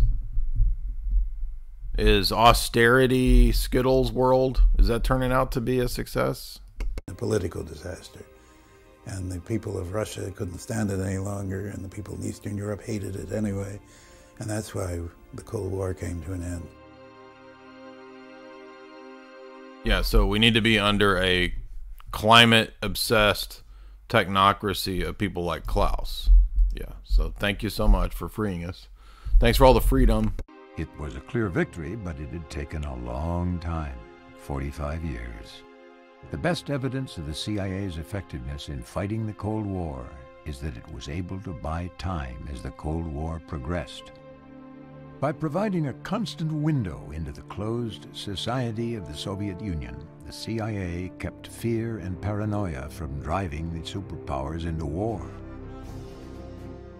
The world stood on the brink for 45 years, but World War III never came. In the end, one way of life prevailed over another. The ideals of one society gave way to the imagination of the other. And now we're going to get the next phase, which is the new society that is going to replace the existing society, which is the technocracy, which is based on Malthusianism and feudalism, neo-feudalism and post-industrialism and transhumanism, which is 5 times worse than anything in these previous societies. 500 times worse. Collapsed. The other endured. Well, then I guess if what collapses and what endures is proof, then we can have faith and hope that the corporate Fortune 100 global government will collapse, because it is totally inhuman and unnatural and absurd, 10 times worse than the Soviets. So we can have hope for that. Support us, like us, comment, all that, share, and get the tickets to the live events and subscribe to my website. And everybody have a good night.